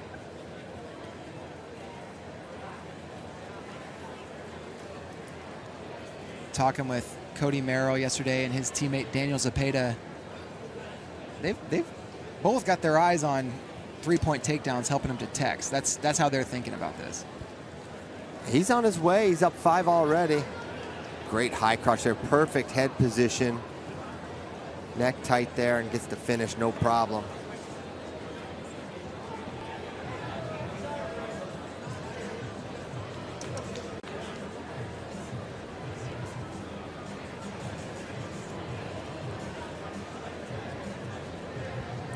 Riding time nearing a minute for Merrill. And Bartle tries to fight up right away off the whistle, but good forward pressure by Cody Merrill. 22 seconds, you can assume Merrill does not want to give up an escape at the end of the first period. And riding with that in mind, 14 seconds up to his feet is Sawyer. Trying to get hands. Out to the side is Cody Merrill now. And one last return. Getting yield a ride out for Cody Merrill. Finishing that period on top, so important. 6-1 Merrill after one. Really nice effort there to finish on top, not only preserving the point, but also pushing riding time to 1:21. And now if he can get out in 21 seconds, he'll maintain that advantage.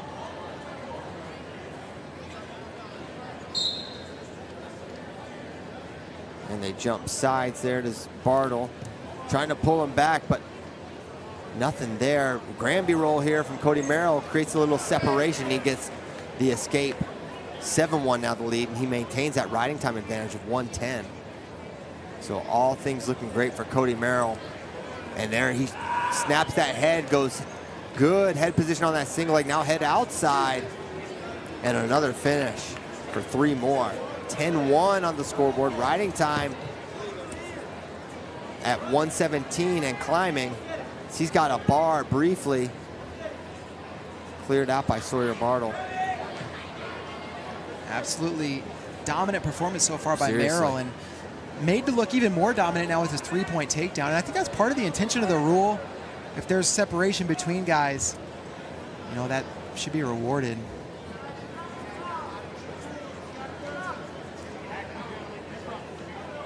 Still can't believe we just had a 33-point match. We got 11 in a 220 match already, now 12. One guy's hogging all of them right now. That's Cody Merrill. Huge advantage at this point, and Sawyer trying to create some offense. Merrill was injured for most of the 2022-23 season, came back for Fargo, and you know what? He's been a point hog ever since he's been back. Yeah, not a big sharer. 25 remaining here in the second period.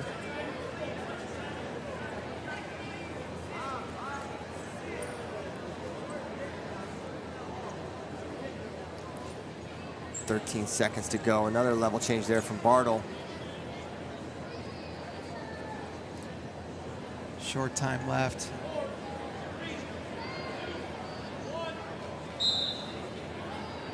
We'll head to the third period. And we're going to go neutral.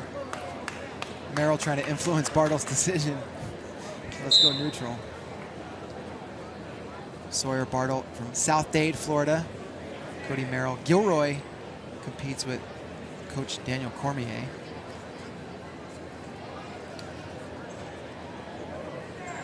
See if Merrill pushes to extend that lead. Effectively up 9 points right now with riding time likely coming. Sweep single this time. Bartle able to defend hard club and underhook.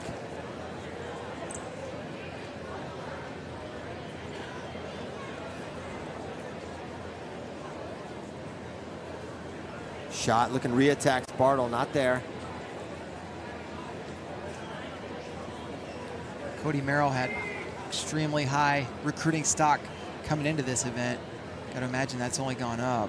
Only going up. Looks like a guy that, you know, if you don't want a red shirt, looks like the guy that could physically endure some of the rigor of Division I wrestling for sure. 54 seconds to go. No signs of tiring either from Cody Merrill. If anything, it's Bartle that's kind of breaking position a little bit more. As I say that, fires that underhook. But Merrill's just got an answer for everything. He does. Remember, Bartle, U20 Greco World Team member, his hand fight has gotten a lot better, but man, it doesn't matter. Merrill looking close to the cradle. Another great go behind from Cody Merrill. Continues to add to his lead. 13-2, riding times lock effectively 14-2. It's about as dominant as we've seen anyone tonight, David. 100%. First bonus point victory here on the boys card. And an escape at the end here, 5 seconds remaining. And Sawyer gonna concede. And Sawyer going to extend the hand first. That's normally Cody's move. Yes. And that's going to do it. 14-3, the final. Cody Merrill, number 1. Defends that number 1 spot. Cody Merrill, ultra impressive, and I think big things will continue to come for him. That's the takedown that got it all started, and then this high crotch. Look at that head position. Beautiful.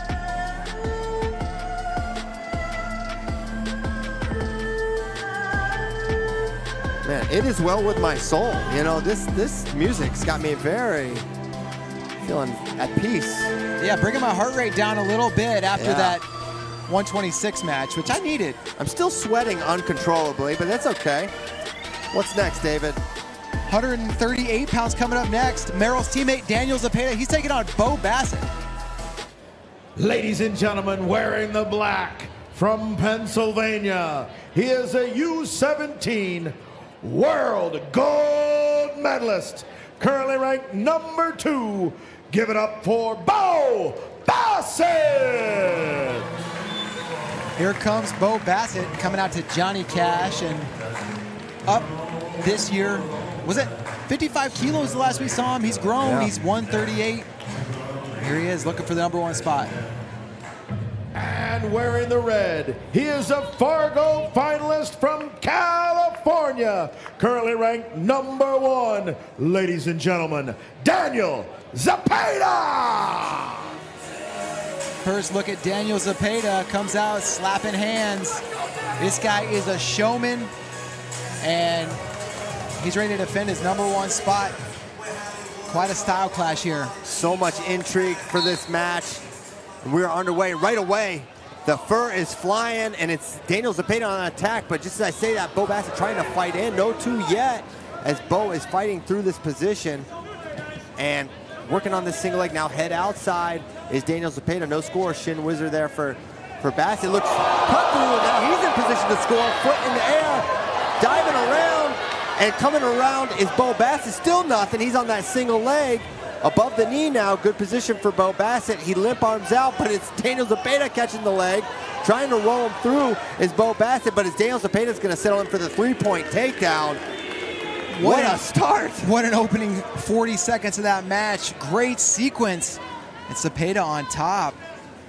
Bassett fighting hands underneath.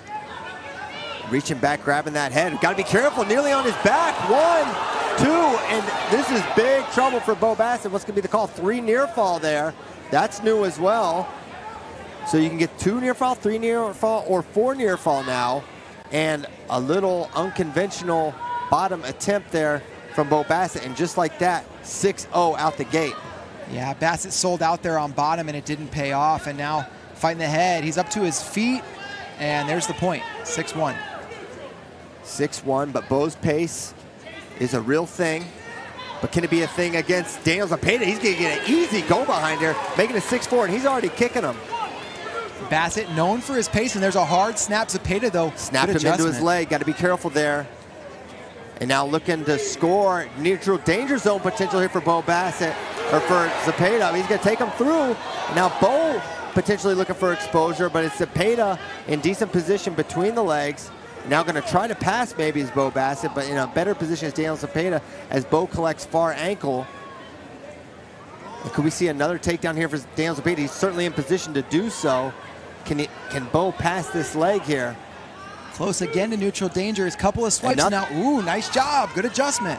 And now, for the time being, Beau may be out of danger between the legs here, but Zepeda continuing to look to score. And the question is, can these guys maintain this pace? I mean, they've wrestled 2 minutes and 20 seconds the entire time in very, very taxing exchanges for most wrestlers. And it's 7-4 Zepeda. Looking at the body language, you believe Bassett likes this pace. But it's Zepeda finding his way into an leg a little too easily, you would say. And now looking to finish, but sprawling back is Beau Bassett. Remember, Bassett hasn't lost a folk-style match in over a year. Wrestled at Who's Number 1 as an 8th grader against Seth Mendoza. Now back. Wrestling at Who's Number 1 up at 138. Now looking great re-attack here from Bo Bassett, trying to double off, but Zepeda threatening a little bit with a high flyer, now crackdown position, and Zepeda looking to counter, but it's Bo Bassett getting some height. And can he score here at the end? I think that's 3. Are they gonna get it? And they're saying no, man. I thought maybe not. No challenge coming from Bassett's corner. No brick, but what a first period. And Bassett gonna go underneath. He gave up 3 near fall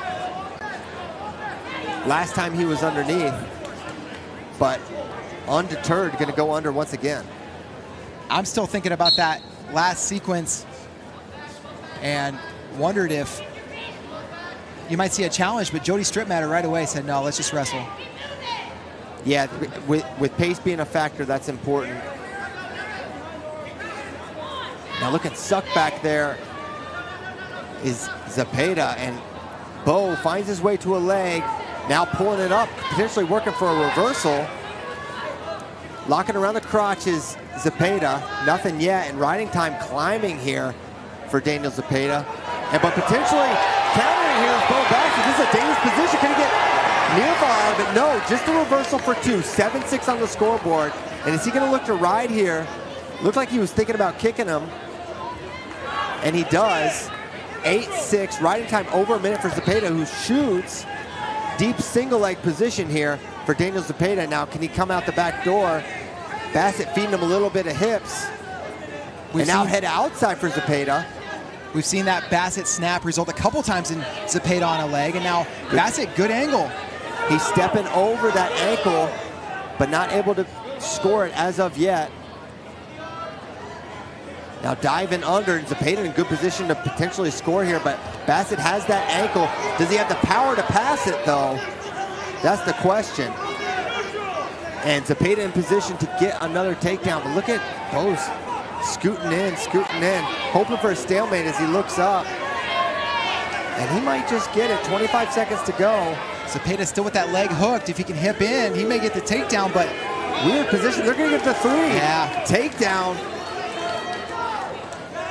11-6 now, 10 seconds remaining. With that leg split, it's gonna be tough for Bassett to get out, although now, hips down, Zepeda though gets a leg in. Zepeda gonna have choice going into the 3rd.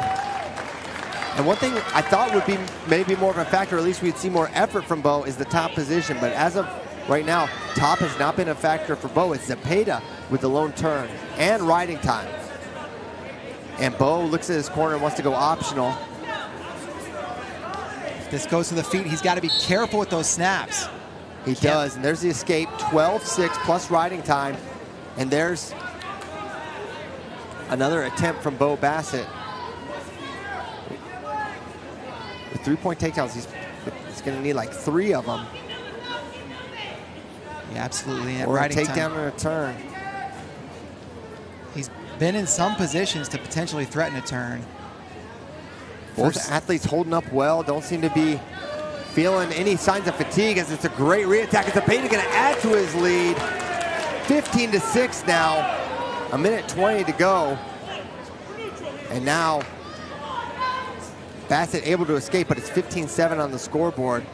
Almost desperation time here as once again the head hands getting challenged from Bo Bassett as Zepeda free access to Bo's legs and looking to finish here again. And Bo trying to roll him through, but not gonna be able to do so. And now potential bottom leg cradle here maybe, but no, finding that foot is Bo Bassett. Close to neutral danger. I think Zepeda may score this. And there's 3 more for Zepeda, 18-7, plus near fall, blowing this match out. Near fall, could he get the pin here? Zepeda working to settle in. The ref holding for near fall, so 12-7. And there's the pin, Daniel Zepeda. Sending a message here, and he is fired up. Gilroy and Daniel Cormier's crew going 2-0 here, and who's number 1? 2-0 and 2 dominant victories for the Gilroy boys, and great performance from Daniel Zepeda.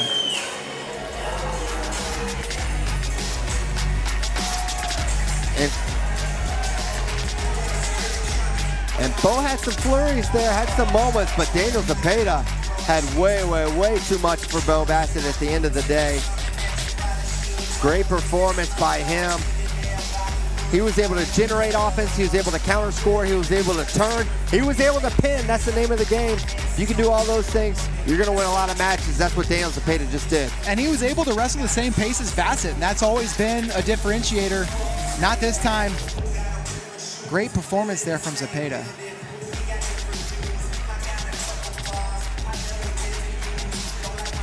Man, there was that opportunity Bassett had. It was like he might get something there, but anyway, hey, coming up next, oh my gosh, Anthony Knox, Leo DeLuca.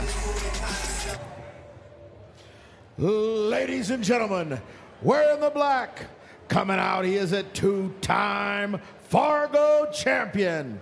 From New Jersey, currently ranked number 2, Leo DeLuca. Here we go, Leo DeLuca coming to the mat.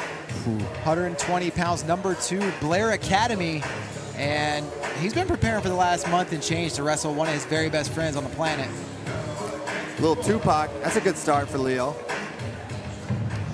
And wearing the red, from New Jersey, he is a 16U Fargo champion, currently ranked number 1, ladies and gentlemen, Anthony Knox.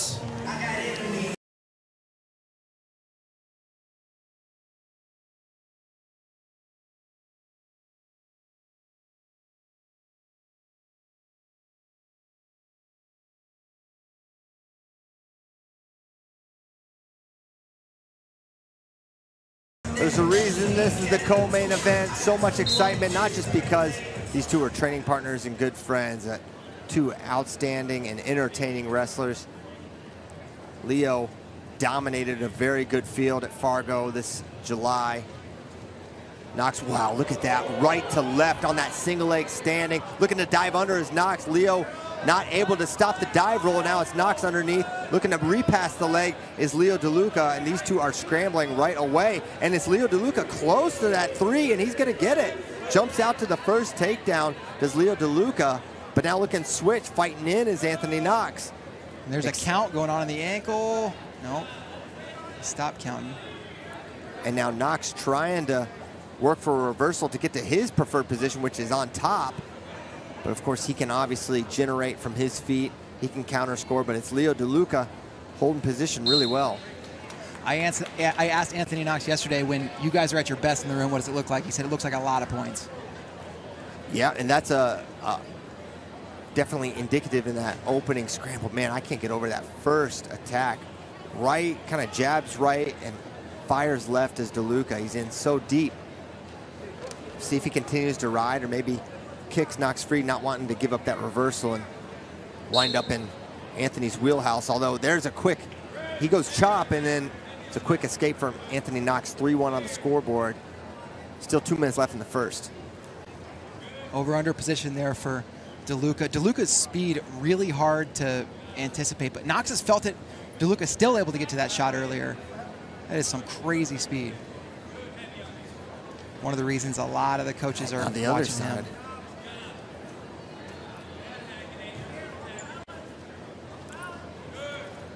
Almost looking for a duck on that right side was DeLuca. Knox able to catch.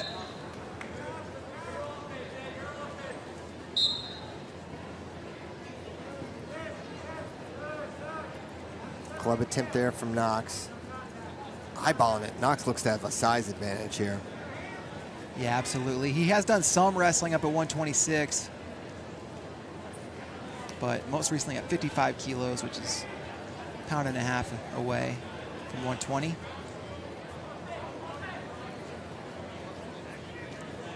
A lot of wrestling from space so far. Not a ton from the tie.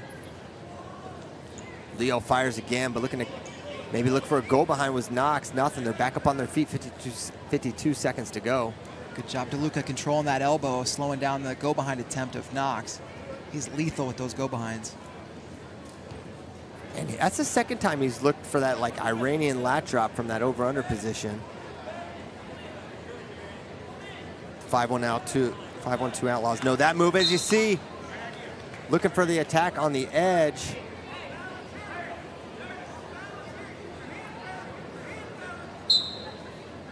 Thirty Tap to there go from Diduch. Final 30 seconds of the first period. Looking for that single leg again, not able to get it. And now it's Knox trying to score, but hanging on to that arm was Diduch and couldn't clear out.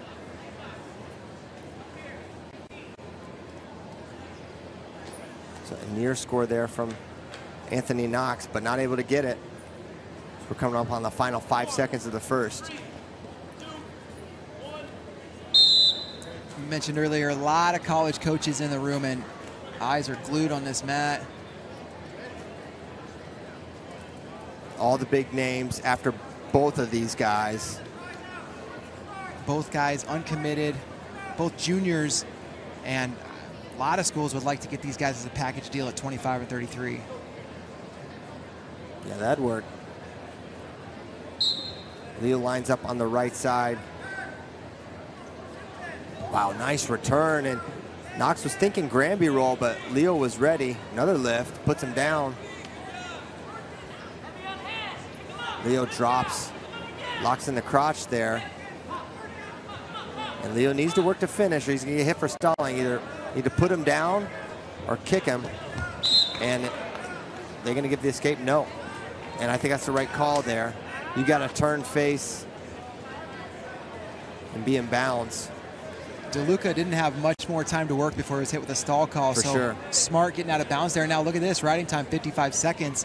Coming into this match, you would think mat advantage would favor Knox, but right now, Diduch close to securing that minute of riding time. Totally agree, but we have not seen Knox from the top position as of yet. And Leo may not have to go there. Leo having the takedown, he's got the option. He's got riding time, he's got a 1-point lead here, minute 20, but still a lot of wrestling to be done.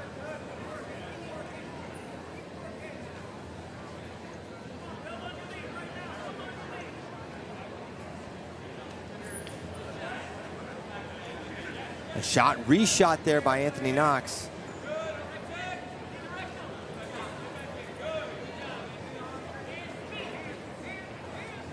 Picking up his footwork there is Diduch. Knox was finding a little bit of a rhythm, and Diduch maybe trying to disrupt that. Now finger to the eye, get a fresh start.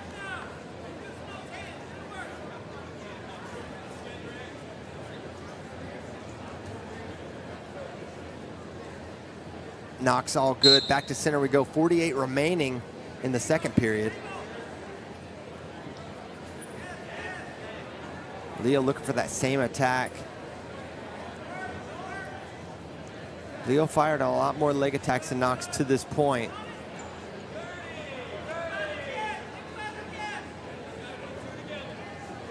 Speed of Diduch has just made it really hard for Knox to find openings. A little shot attempt there. Good exchange there from Knox, but can't generate anything. Now 13 seconds to go in the second.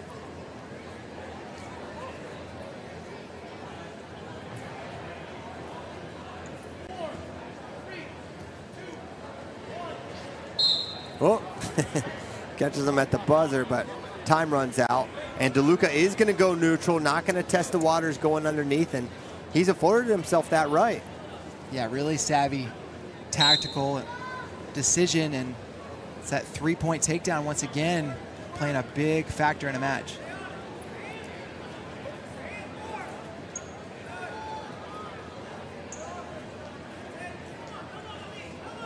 Knox needs to find his way to his own takedown.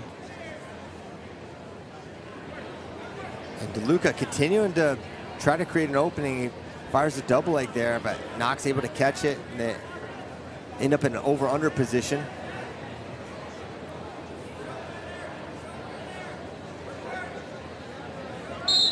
For Knox, you're at this point in the match, you've not been able to get to the legs much. Is it almost a point where it's like, man, do you let him in and try to counter score and see if that's your way to get on the board? Because right now, Leo has had all the answers for head, hands, and Knox not been able to get in. Yeah, that may be the path to victory, or at least the path to a chance for a takedown. Minute to go. DeLuca is not slowed. His not at all. Footwork is just so quick throughout. No signs of fading. There's a shot from Anthony Knox. Shallow, though. Front headlock for DeLuca as he's going to get to short offense position. They're going to go out of bounds. 43 remaining. 103 of riding time for DeLuca. Tight front headlock there. Saw Knox reaching for that leg. He kind of had to let go of it.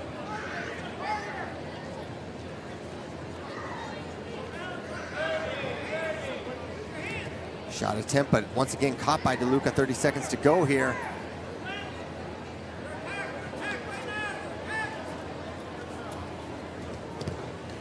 And there's a warning against DeLuca, and coming up underneath, little peek out there.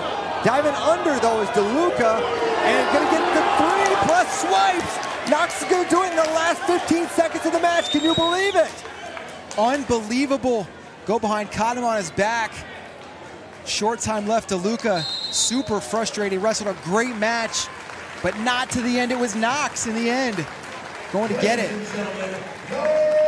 Unbelievable conclusion there. It looked like DeLuca was going to do it, and then one last flurry. For Anthony Knox, I mean, he had to come from behind against Marcus Blaze at the U17 trials. Wasn't able to do it.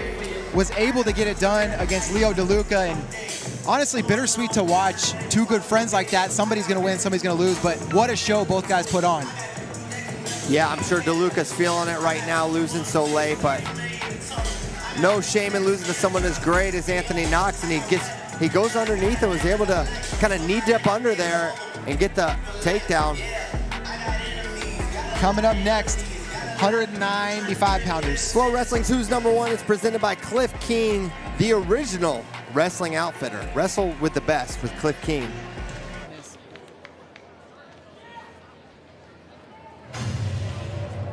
Ladies and gentlemen, here we go. Your Battle of Wisconsin. Coming out in the black, he is a U17 World Team member, currently ranked number 2. Ladies and gentlemen, your own Aiden Sinclair. Listen to that crowd. People are fired up. Aiden Sinclair coming to the mat, putting on the ankle bands, and he's going to battle an AWA teammate in just a couple seconds. I can't wait. And wearing the red, he is a 2-time Fargo champion, currently ranked number 1. Ladies and gentlemen, Wisconsin's own Connor Mirasola! People on their feet as Connor Mirasola comes to the mat. Another Wisconsin boy from not far away. And just like the co-main, very familiar opponents here in the main event. Underway, 195 pounds. Connor Mirasola in the red. In the black, Aiden Sinclair. And the hand fight is underway between these two Wisconsin native and Askren Wrestling Academy teammates. These guys did wrestle about a year ago at the AWA duels. It was Sinclair winning that one 3-2. Shot attempt there by Mirasola, or more of a fake, I should say. And there's that drag, one of Sinclair's best attacks, but this time Mirasola able to square out of it. Mirasola seems to get stronger every time you see him. Look at that Single, but a re-attack there, and now they're on the edge. There's an exchange by Mirasola on the edge. On that single, they'll go out of bounds. Not just Wisconsin people tuning in tonight. Mirasola headed to Penn State, and Sinclair going to Missouri after this year. Both Connor and his twin brother Cole committed to wrestle at Penn State. Twin brother Cole in the corner over there with Max Askren. Currently ranked 3rd in the country.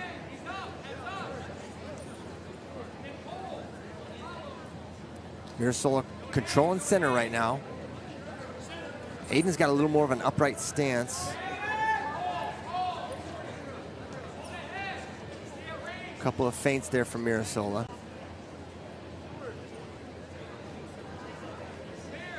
Same shot there from, and now it's an underhook on the right side for Aiden Sinclair. Head position for Mirasola, slowing things down on that underhook.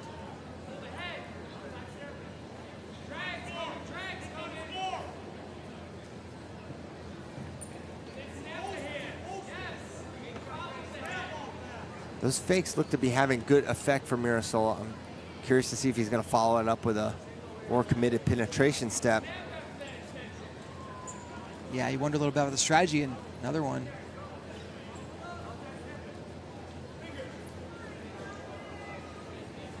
Good little exchanges here. Both guys respecting the other's defense. 40 seconds to go.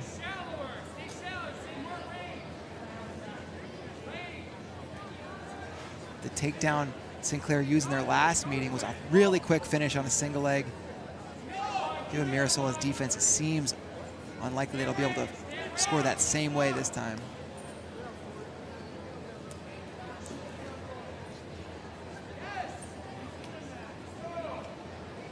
Now just 15 remaining.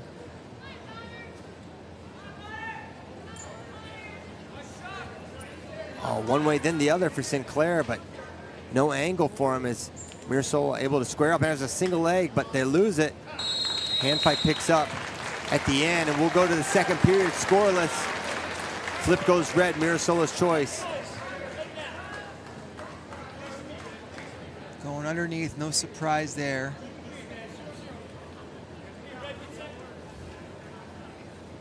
Of course, these guys train at different AWA locations a lot of the time, but it sounds like they train together a couple times a week. Yes, they do, and Mirasola was working with Aiden as he was preparing for the Cadet World or U17 World Championships just this summer. Now, tripod here for Mirasola, trying to get hands. Little ankle trap there. But kind of in that underhook position is Sinclair, and you think he's probably got to work to finish. Now he drops down to the leg, and he's going to get a return. Riding time at 32 and climbing, but right back up with the quad pod is Mirasola. Nice adjustment there, Mirasola on the edge, but Sinclair drops to a leg. And we've been watching these guys wrestle freestyle for a few months. You forget about how good Sinclair is on top and how many tools he has to keep a guy down. Mirasola gets set. 45 seconds of riding time already for Sinclair. That accumulated pretty quickly. Only one stoppage. And now using that same ankle trap again to great effect is Aiden Sinclair. And now he's going to slide a leg in. And I was wondering if the mat would be a big factor here. And right now, it feels like it is, as Aiden Sinclair putting a really tough ride on Connor Mirasola. Got to be discouraging for Mirasola to be what feels like so close to an escape a few times. And he was. Sinclair just hanging on. Leg in. And only 30 to go. And not one of those matches where we're going out of bounds constantly. So Sinclair racking up this riding time quick. They're going to stalemate that, giving Mirasola probably one last crack to get away here in the second period. See if he can make the most of it. Escape would be huge. Although riding time is something he's going to have to contend with.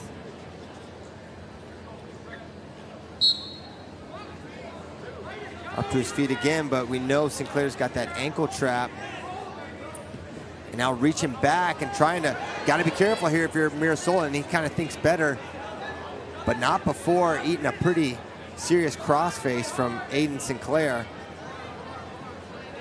And he's going to ride out here. Really savvy period. 2 minutes of riding time for Sinclair as we go to the third. And what's Sinclair going to do? He's going to go under. Takes a lap around. It looks like Mirasola going to go optional. Wants to give himself 2 full minutes to work for a takedown. Mirasola, tons of fakes in that first period. So goes optional, kicks, and now 1-0 on the scoreboard, but riding time at 1:55 for Aiden Sinclair. Connor Mirasola's got some work to do.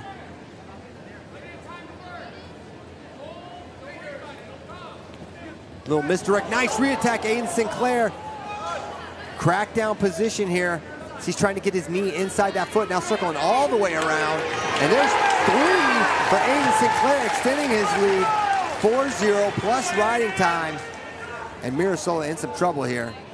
Beautiful counter there from Sinclair. Floats through those positions.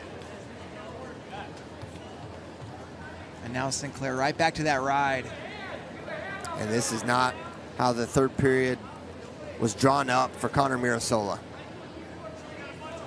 4-0 lead, riding time locked. Nice figure 4 ride there by Aiden Sinclair. They're gonna hit Aiden for stalling.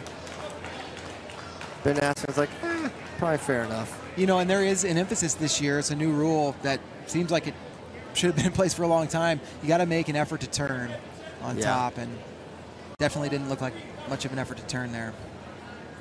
But riding time is locked. So that point effectively there for Aiden. So you can need a stall warning. And he might kick, yes, and he does. So 5-1, even though it reads 4-1 on the scoreboard, that riding time is coming. There's a little post attack by Mirasola. That was close.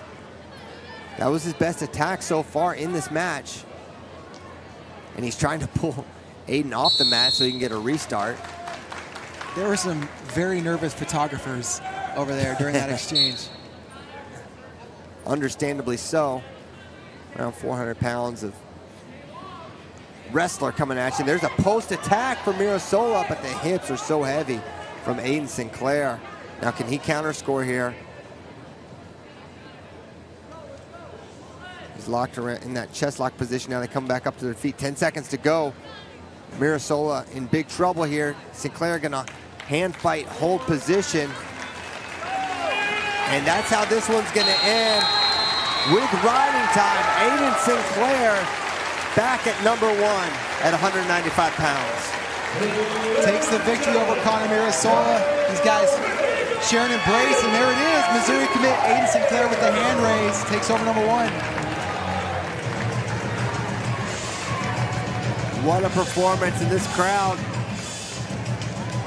Letting these kids know they appreciate their efforts and their entertainment. Was an outstanding Who's #1 start to finish, and seeing these 2 Wisconsin products put it on the line here, and it's Aiden Sinclair's big ride and big takedown that was ultimately the difference. So congratulations to Aiden Sinclair, and congratulations to all our winners, and a thanks to all the kids for coming out and putting on a show, both the girls and boys alike. David Bray, what stood out to you tonight? I mean, you got to start with 33 points on the board at 126 pounds. Jordan Rainey and Jax Forrest put on just an absolute display of what wrestling looks like when both guys sell out. Yeah, it's hard to say as I think back. This is 11 Who's #1. I'm not sure I can think of a match that good, that back and forth, where the momentum seemed to shift back and forth. Congrats to Jax Forrest, but thank you so much, Jordan Rainey, for helping make that match so special. We got to cap it off with 2 matches at the end between super close friends, and man, that is a hard thing for those guys to do, but man, they did it for you guys at home. I hope you enjoyed, because I did. They were incredible matches. Absolutely enjoyed it, and we hope you enjoy these highlights of some of the best action we saw tonight. And there was plenty of it to choose from. As you see Christian Castillo getting that sudden victory 3-point takedown. It was cool seeing the new rules on display. I don't have a major takeaway from them. There's nothing like, oh, this stood out really. It was just like we thought, 3-point takedown. Tactically, it didn't seem to impact a lot. It was just a lot of hard wrestling. Cody Merrill did a great job, and this was the buzzer beater of all buzzer beaters. Anthony Knott stealing this one late against Leo DeLuca. Incredible evening of wrestling. Thank you guys so much for tuning in. Remember, World Championships, Senior World Championships coming up very soon, like 2 weeks from now. We'll see you then. Thank you so much. For Dave Rianne, Christian Piles, good night.